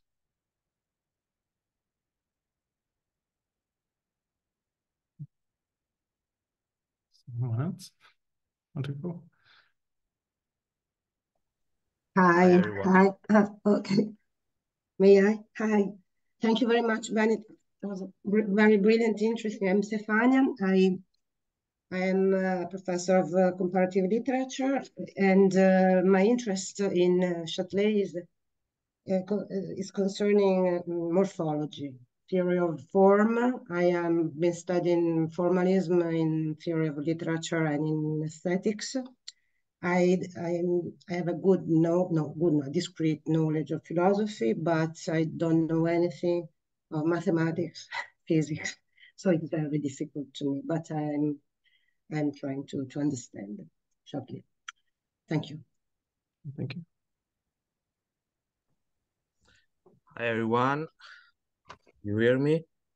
So firstly, thank you for this wonderful introduction. My name is Carlo. I am a PhD student at the University of Eastern Piedmont in Vercelli in Italy. And my PhD research concern Gaston Bachelard's aesthetics and epistemology.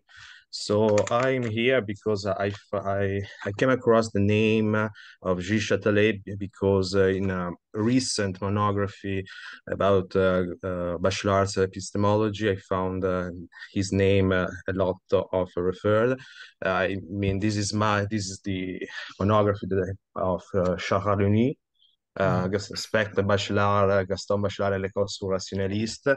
So I'm here for that because I think that in Bachelard's aesthetics there are, I think that we can grasp some links for between Bachelard and Châtelet philosophy. Thank you.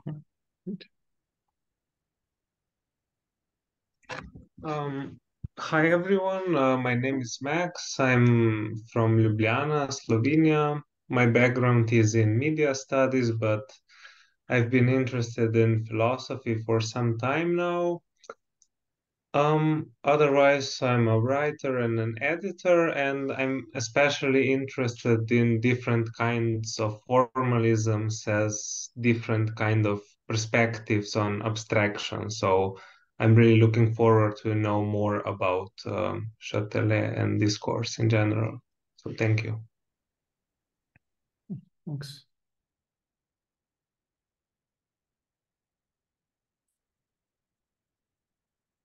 I can go. Hi, I'm Chris. My background is in philosophy, and my PhD is in philosophy of education. And I'm currently a research scholar at Teachers College. But I've been recently teaching in art education as well, and have a private practice in somatic education.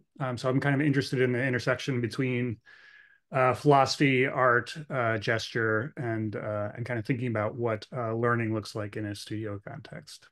And I've recently been holding a reading group around gesture specifically. So as soon as I saw this course, they grabbed my attention. Nice.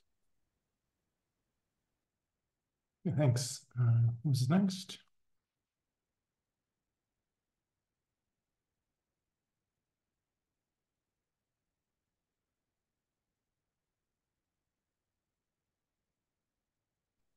Maybe I can go. Hello, everyone. And yeah, first of all, thank you for this wonderful session, Ben. My name is Anna. I'm an artist and curator, currently based in Mulhouse, in France. My background is in journalism and media research. So basically, I don't have any background in philosophy, like formal one, but except for some self-maintained knowledge.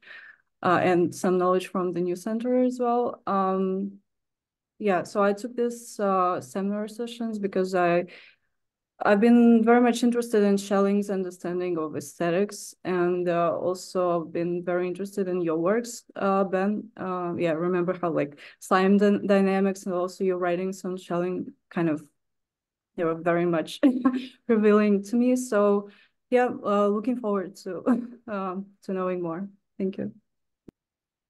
Okay, thanks.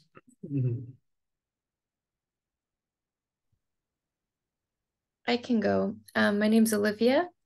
I'm based in Paris. I have a arts background, a bit of a background in continental philosophy, but I am still learning so much about philosophy. So a lot of the ideas of Gilles are quite new to me, and definitely no background in mathematics. So bear with me, I suppose, on that.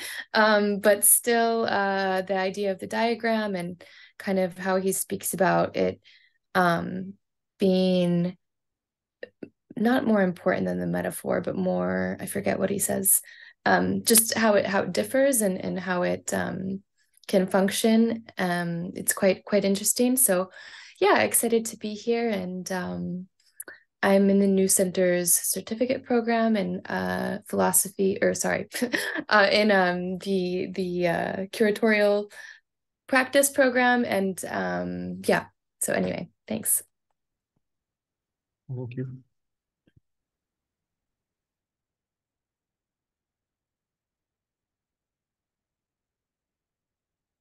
I guess I can go next. I'm Gio Lingo. I'm a filmmaker from the Philippines. So obviously my background is filmmaking and cinema. And I have no formal education in philosophy. I just read philosophy in my free time. And um, I took a couple of seminars here in the New Center too. Um, The, my research concerns is concerned with the intersection of revolution, film, and terrorism, basically. And I took this seminar because Chatelet's ideas of gesture and body and a lot of the images in the film that I'm currently finishing relates to that. A lot of hand gestures in the body. It's in the body. Yeah, basically, I'm happy to be here. Yeah. Okay, thank you. Who's next? I can go. My name is Arina, and I'm from Moscow, and I have a background in religious studies. I have a religious studies bachelor and philosophy master. I'm focused in my research. I'm focusing on transgressive experience methodologically, and I analyze performances of Soviet art group Collective Actions. I took this class. I don't know anything about Gilles. So I can't even pronounce his surname. But I'm interested in your works, Ben. I read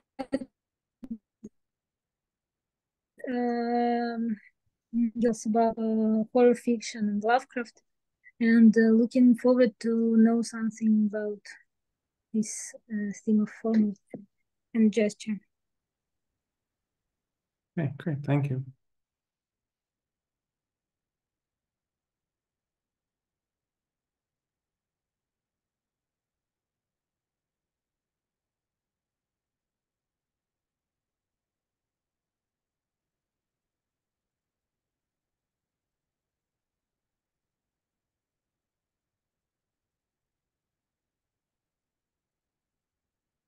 And to see who's left.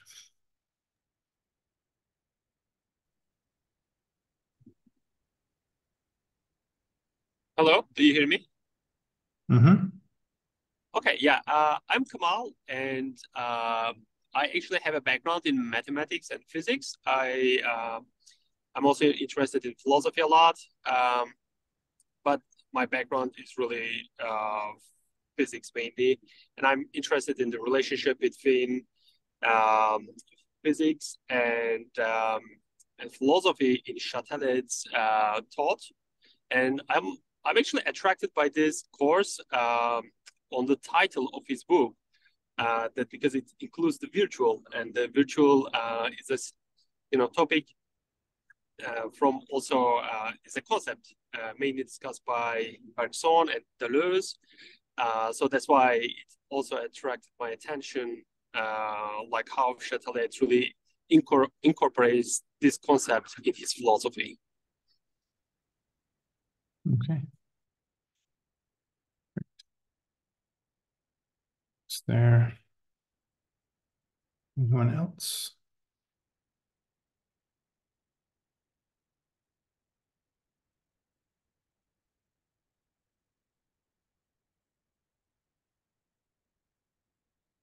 I think we have 3 people left, Pradeep, Arman, and Arina.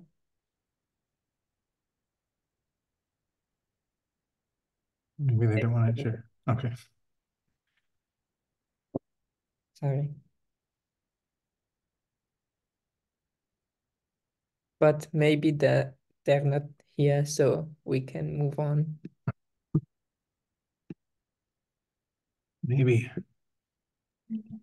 I already introduced myself. Yeah. Yes, you did.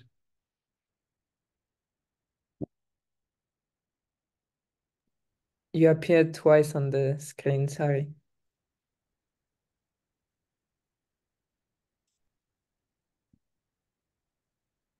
Okay. Well, if other people don't want to, or maybe ghosts or whatever, that's fine. Are there any other questions or things people are curious about? I mean, one thing that sort of it definitely seems like there's quite a few people, which I guess is not surprising, or have a more kind of arts or interested in arts kind of background. And so, there's certain shifts that can be made in terms of the materials. Like I'll definitely post in the optional materials, there's quite a bit on metaphor in Châtelet, which might be interesting. And also the sort of things I have on diagrams might also be more of interest. So I guess that'll be kind of the trick, I think, for next week. In the sense of, as I said, this text, this excerpt from Figuring Space is quite difficult because it's kind of addressing things like field physics and the sort of advent of the concept of a field and the work of people like Faraday. But yeah, we can definitely sort of, there's also a lot of images in the text, and it sort of tries to visualize sort of how you can start to think about space as not this kind of like container, or is not like a kind of flat surface, but that you kind of have to sort of imagine, sort of moving through the images, or this idea of he kind of calls like the attack of the lateral. So this idea of like, how do you understand, right, the movement of a corkscrew, for instance, right? And that something like a corkscrew will kind of, warp and quite shift a notion of polarity, right? There's still a polarity at work, but it kind of has suddenly a kind of third dimension in the way it's thought. So we can kind of, if people do have some issues, of course, people can contact me with that text. But the optional text by Schelling is also kind of, as I said, kind of philosophically dense, but not technically dense. But maybe that's easier for some people in terms of the way he writes, but maybe not. So, yeah, were there any other questions that anybody had or concerns about the readings? Yeah, Stefina? Yes, please. Ben, can you please repeat our task, the 2 tasks? The final text was clear, more clear to understand. But the first one, what must we do to have a group of three person? Can you repeat, please? Because it wasn't. Yeah, sorry. It's to have groups of 3 to 4 people, and so I guess they'll have the sign up. I guess it'll be on the on the Google Doc, I suppose. Yeah, in the drive. Has a link. So then it'll just be a question of picking a text and then doing a sort of video presentation of it to send to me and to the center. And yeah, as I said, I'll upload some more text tomorrow, so there's more optional text to choose from, especially given some people's interests. I'll upload some more things about, like I said, metaphor and some of these other ones. But yeah, just to sort of give a kind of analysis of the reading. That makes sense. Thank you. Also, one small thing, will we have access to PowerPoints? Because I was like frantically trying to take notes, but that would just make it easier if we can have access to the PowerPoints later on. Sure, yeah, I can upload them. That shouldn't be a problem. Yeah, usually mine tend to be kind of impressionistic in the sense of there's more pictures than words. But yeah, this time I guess there was much more words than I usually do. But yeah, I can upload them. Thank you That's so fine. much. Yeah, especially because of the references, or maybe we can have like a bibliography that have all the references that you mentioned. Yeah. Yeah, for sure. Can do that.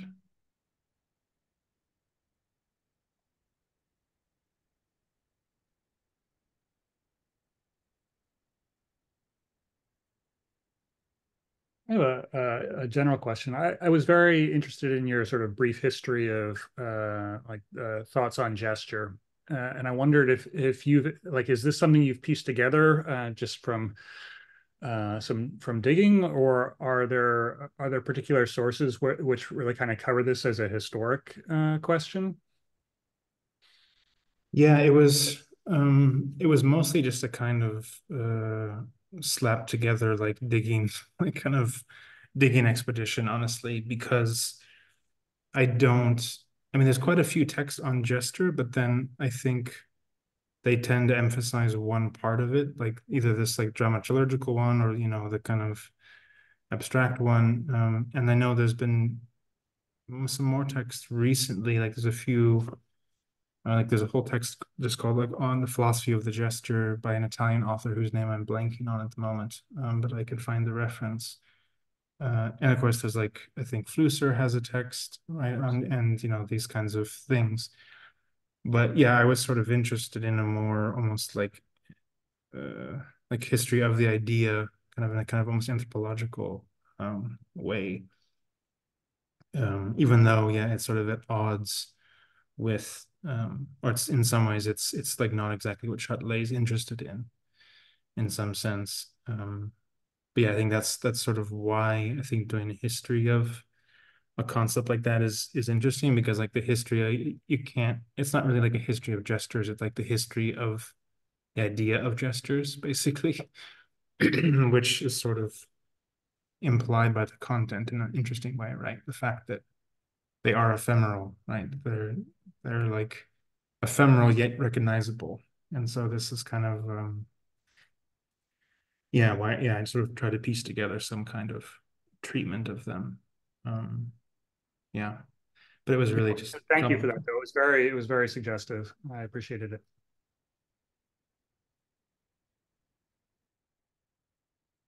I'm kind of curious just to ask something about the romantic dialectic, in the sense of like the Charles Aluni quote about Châtelet being the last romantic, or is this as like a kind of undercurrent dialectic?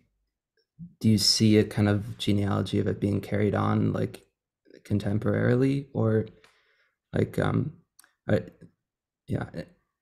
because obviously dialectic is such a like overloaded with Hegelian connotation, like and as someone who just did a little bit of work on Novalis, and I kind of have a familiarity with the kind of hovering and oscillation that this dialectic entails. I'm just curious if you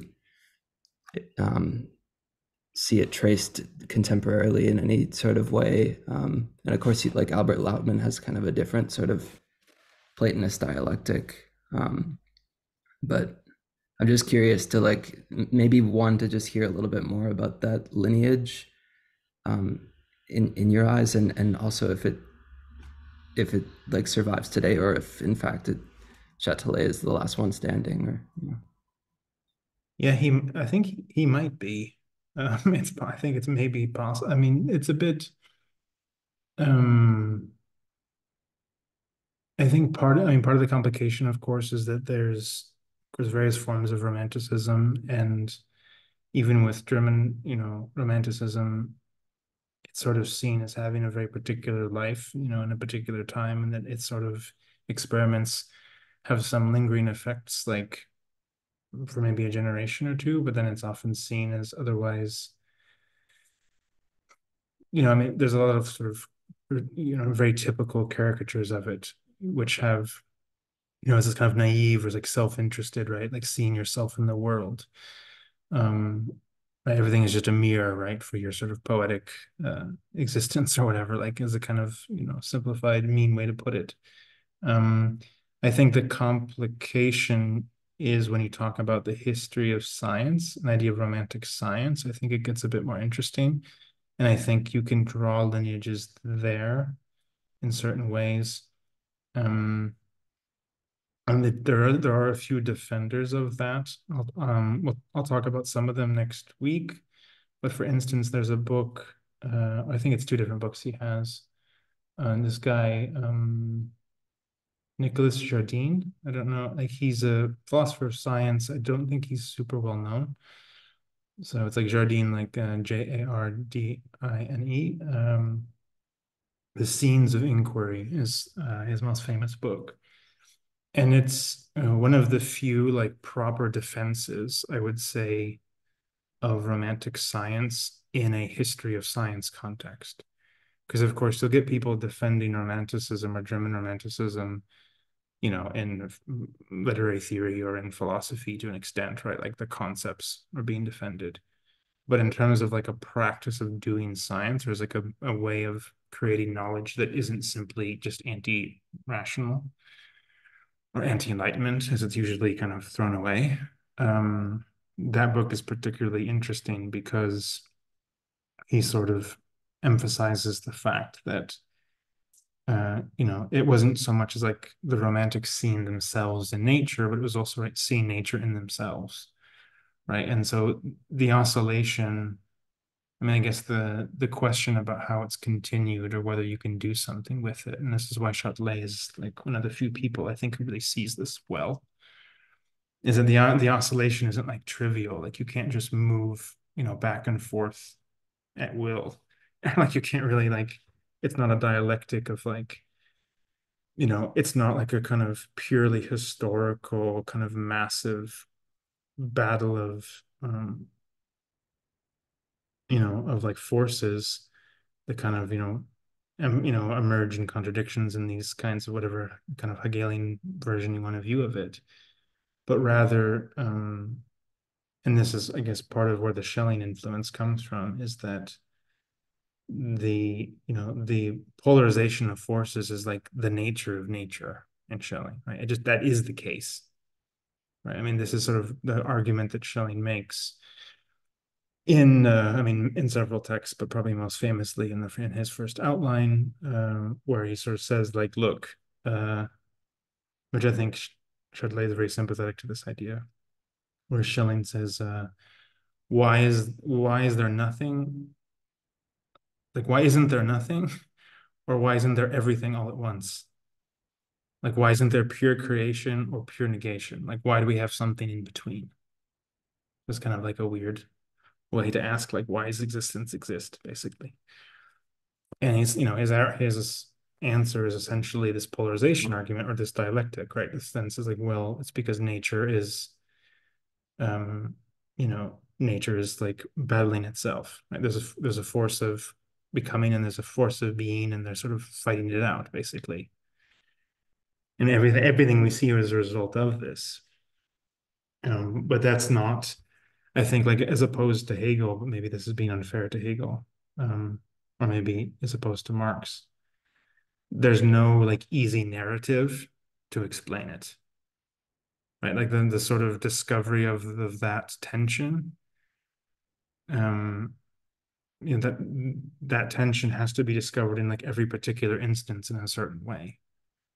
And, you know, this was even in this quote, right? This quote from the Clara that Châtelet references indirectly, right? This, you know, in that discussion, they're saying like, you know, why does nature, at one point, there's a very complicated set of metaphors that Schelling plays with, but one of the things he says, or that they say in this three-way dialogue is, you know, why does nature make things and then kill them? Right? Like, and then there's a very like Median kind of undertone there, which is referenced indirectly because the plant they talk about has like roots that supposedly were the roots that Mattia used to poison her kids. So there's this like layers and layers of metaphor. But it's sort of like, you know, why does nature create things and then kill them? Like that doesn't seem to make sense, right? And you know, this is where they kind of debate, right? They have this debate about like, well, it's not because nature doesn't have like a pure telos. It doesn't do things for reasons, right? It's like things are the result of incomplete destruction or incomplete creation. You can view it either way, right? And this is where the dialectic kind of kicks in, or one way of why it's like a romantic dialectic, because you can view it in that way. It's like, well, nature's kind of trapped, and so are we, and you know, and so it's really this idea of what's the kind of, I almost want to say pragmatic, maybe that's the bad word, but like what's the experimental mode that follows from that kind of dialectic, right? Like if you say, okay, everything is this kind of like creative destructive tension, you can't just say, okay, well then fine, right? It's like, no, you have to then say, okay, like what does it mean that this form, right? Or this, you know, this diagram or this gesture, you know, is a part of that too. But then it's a question of how do you want to trace the genesis and the ramifications of that thing in that context, right? Because there's no straightforward ground and there's no straightforward end, you know, telos. Right. And so, you know, that's in a way why you have to have, well, on the one hand, it seems naively romantic, but on the other hand, for Châtelet, it's just like necessary to have this kind of creative intuition, this experimental or this creative intuition, right? Because you would, to not be overwhelmed by, yeah, by like just seeing nature as like a graveyard of itself. You have to like, you know, sort of like operate within a limited set of possibilities in order to see that those are in fact a limited set of possibilities. Yeah, I don't know. Maybe that, I don't know if that answers your question really, but yeah, I'm not sure there's so many people that kind of do that like Châtelet did. Yeah. I mean, sometimes I worry it's also a result of disciplinarity in a sense. I mean, I think, you know, Châtelet kind of thinks and operates like a philosopher from a long time ago, right? Because he, you know, in various points, and we can look at some of the texts. We'll look at the text in the fourth week, like people kind of challenge him saying like, why are you mixing philosophy and physics and math? Like, why are you doing that? And he says like, well, I'm not mixing them. They're already together. Right? He's like, we pretended that they were separate, but they're not. But, you know, of course they say like, well, you know, so I think it's very hard for any one person to kind of even have the knowledge to do that. So I think that's part of the limitation of the romantic mode. Also, you have to be a kind of wildly, you know, not like deeply and widely knowledgeable in all kinds of different fields. And I think that's increasingly difficult to have, basically. And I think that's also part of the problem. I think you could have a romantic collective nowadays. I don't think you could have a romantic thinker as a person anymore. Maybe I'm wrong, but no, I'm skeptical.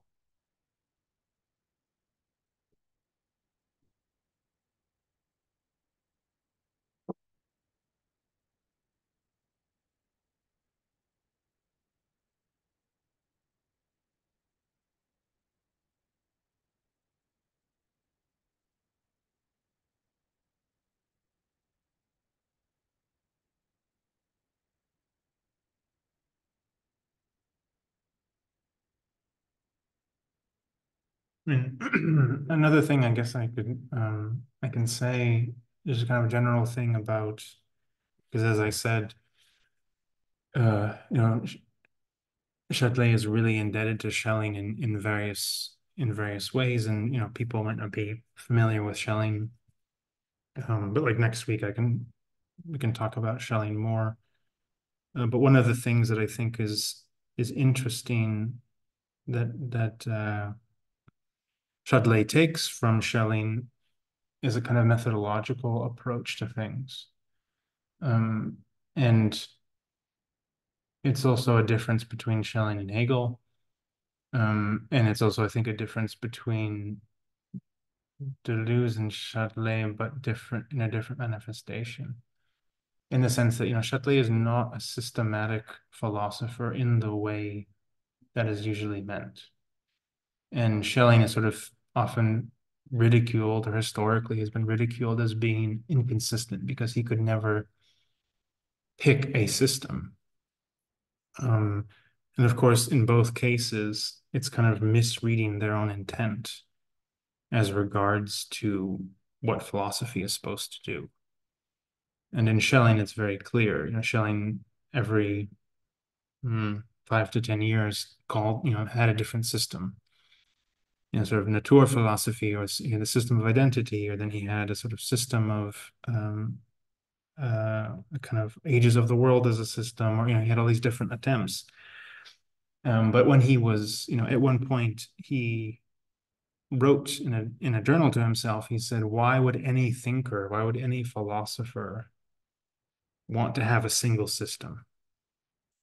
Because if you had one system, you yourself would be simply a component of it. Right? You would make yourself a box and then you put yourself in it.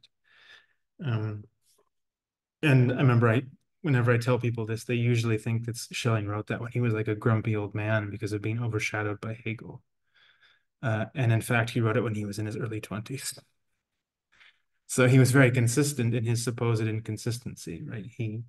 Schelling thought systems aren't things to be, and this is why I think it's very relevant for Châtelet.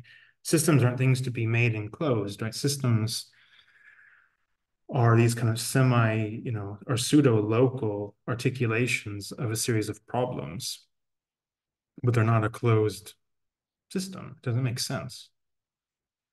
And so I think it's similar for Châtelet, that like physics and philosophy and mathematics are different in terms of the kinds of functions and the way we talk about them, but it doesn't mean that like the matter of their thinking is different.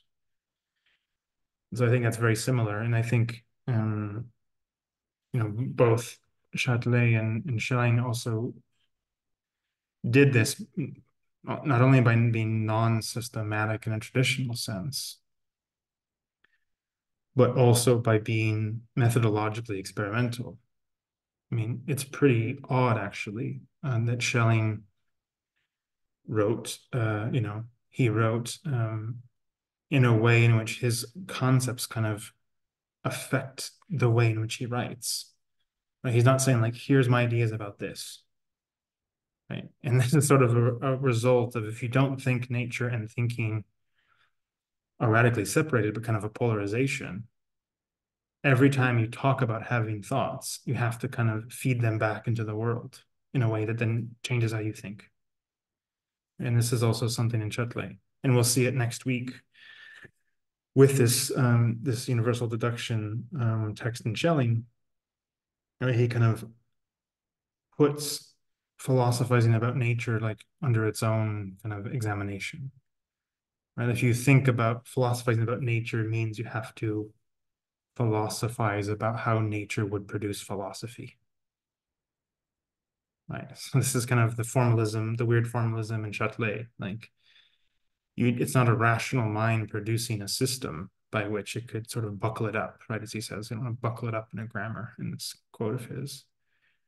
But the whole point of gestures and diagrams is to articulate an outline and create like a skeleton of things, such that you can kind of put your foot on them. You know, you can kind of build off of them like a scaffold, but you're not, you know, filling them out in any kind of essential way. You know, and it's also why, you know, Schelling wrote in terms of outlines, right? Outline of a system, right? He wrote like explicitly in this way. And I think it's also why, in a different way, Châtelet used the cut-up method so much, because I think it was also a way of denying himself a kind of rational complacency, maybe is the word. Like, by using the cut-up, he was kind of fighting himself in closing the system, you know, by making writing itself diagrammatic and not simply an ordering of signs. There was an ordering of signs by way of a diagram, by shifting the words around, you know, chunks of words, you know. So, you know, that's sort of why he's was so inspired by Burroughs, because he sort of saw this as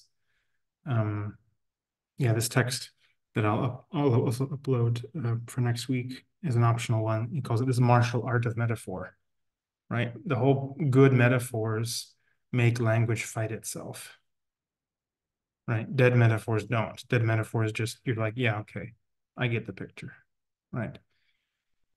Whereas, you know, realigning language in this diagrammatic way is supposed to really stop you from, you know, right, reading for the sake of seeking information, as he puts it, right? It's about reading for the sense of remembering what thinking can do. And so, yeah, I mean, that's when I think is the really interesting legacy, to put it in a very long way, of Schelling, you know, Schelling being sort of half a romantic, half an idealist. But yeah, I think that's sort of why Châtelet, you know, relied on him so much.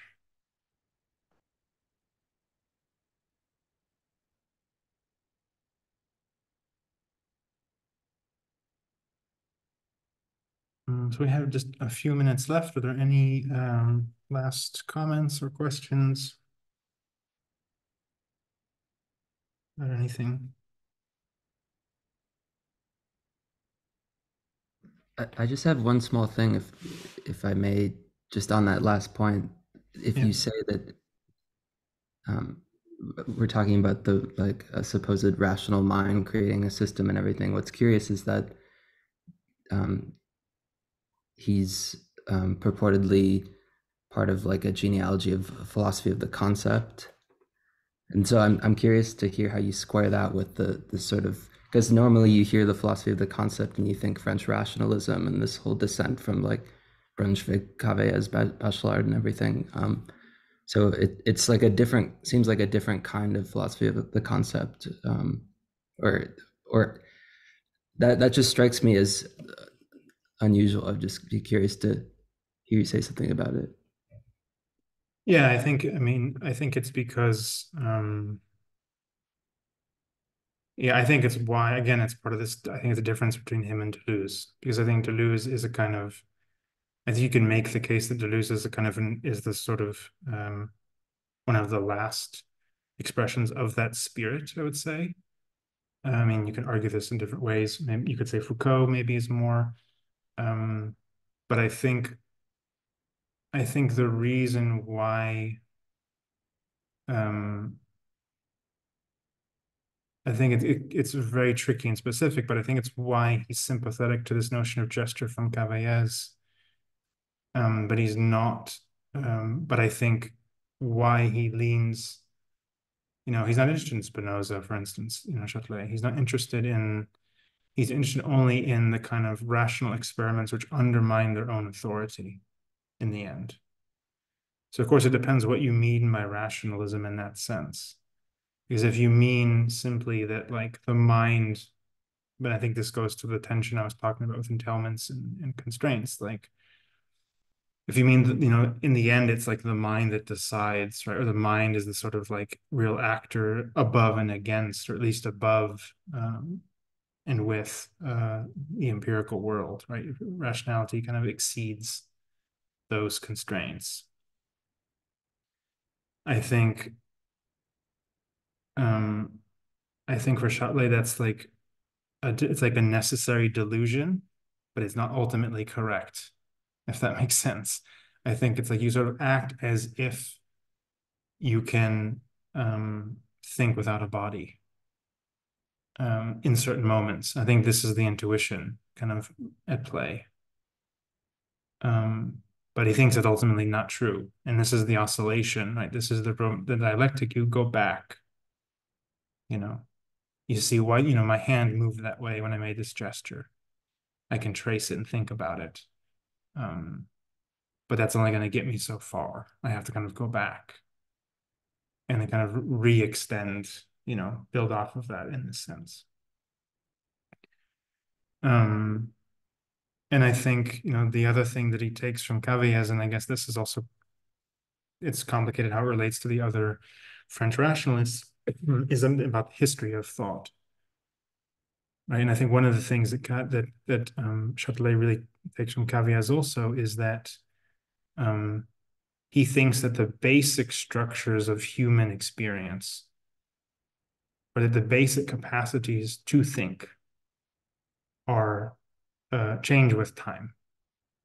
Right. And this is like one of Cavailles's big kind of pushes against phenomenology, or pushes against Husserl.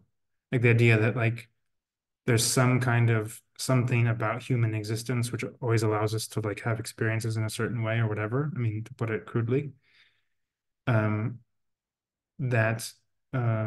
itself changes. So like so I think like what the rational is has a history that thinking writes, but that therefore means it's not stable. It's not as stable as a rationalist might want it to be, if that makes sense. So I think that's where Châtelet is kind of in this tradition, but kind of not. You know, he's kind of like, I think he has a very critical view of it. And many people have made the argument that Cavailles actually had a much more critical view of it than did the people who later kind of lionized him as the philosopher of the concept, right?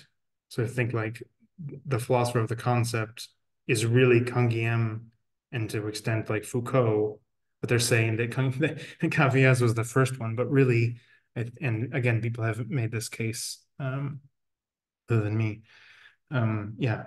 And so I think Châtelet is actually more, yeah, he's more true to the kind of version that Cavailles meant than what Canguilhem and Foucault said it was later, and what Deleuze is, I think, also. But yeah, but that becomes very complicated historically very quickly, how I want to cash that out. Yeah.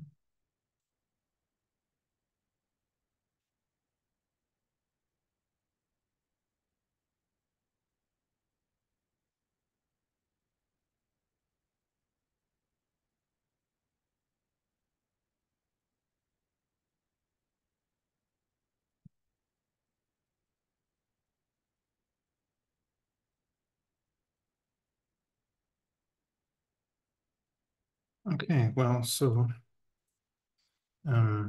with that, should we, I guess, call it a whatever time it is for you? For me, it's a night. For some of you, I guess it's an afternoon. Yeah, we're right on time. I'm just posting the links again of the Google Classroom on which the recording will appear by next week. And yeah, the sheet is available in the drive. and you can post your name and email so that also everyone can contact each other to organize themselves as a group. And yeah, with that, I think that's it. Oh yeah, there's also a Discord of the new center if it gets easier to organize. The link is also in that same schedule on which you can put your names with the texts.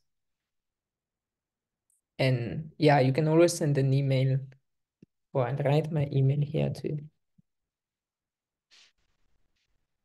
And Ben's too. Yeah.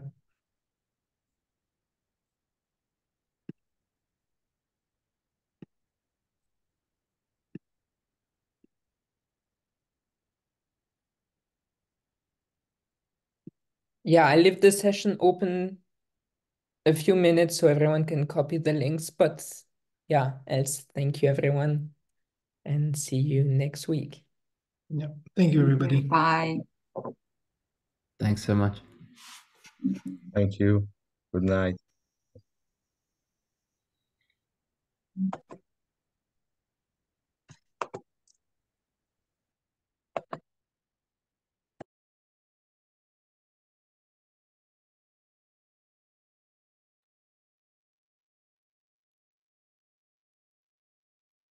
Can I close the meeting? For me, yeah. Everyone else? Yeah, I guess so. All right. Thank you. See you next week. Thank you. Bye. Bye-bye.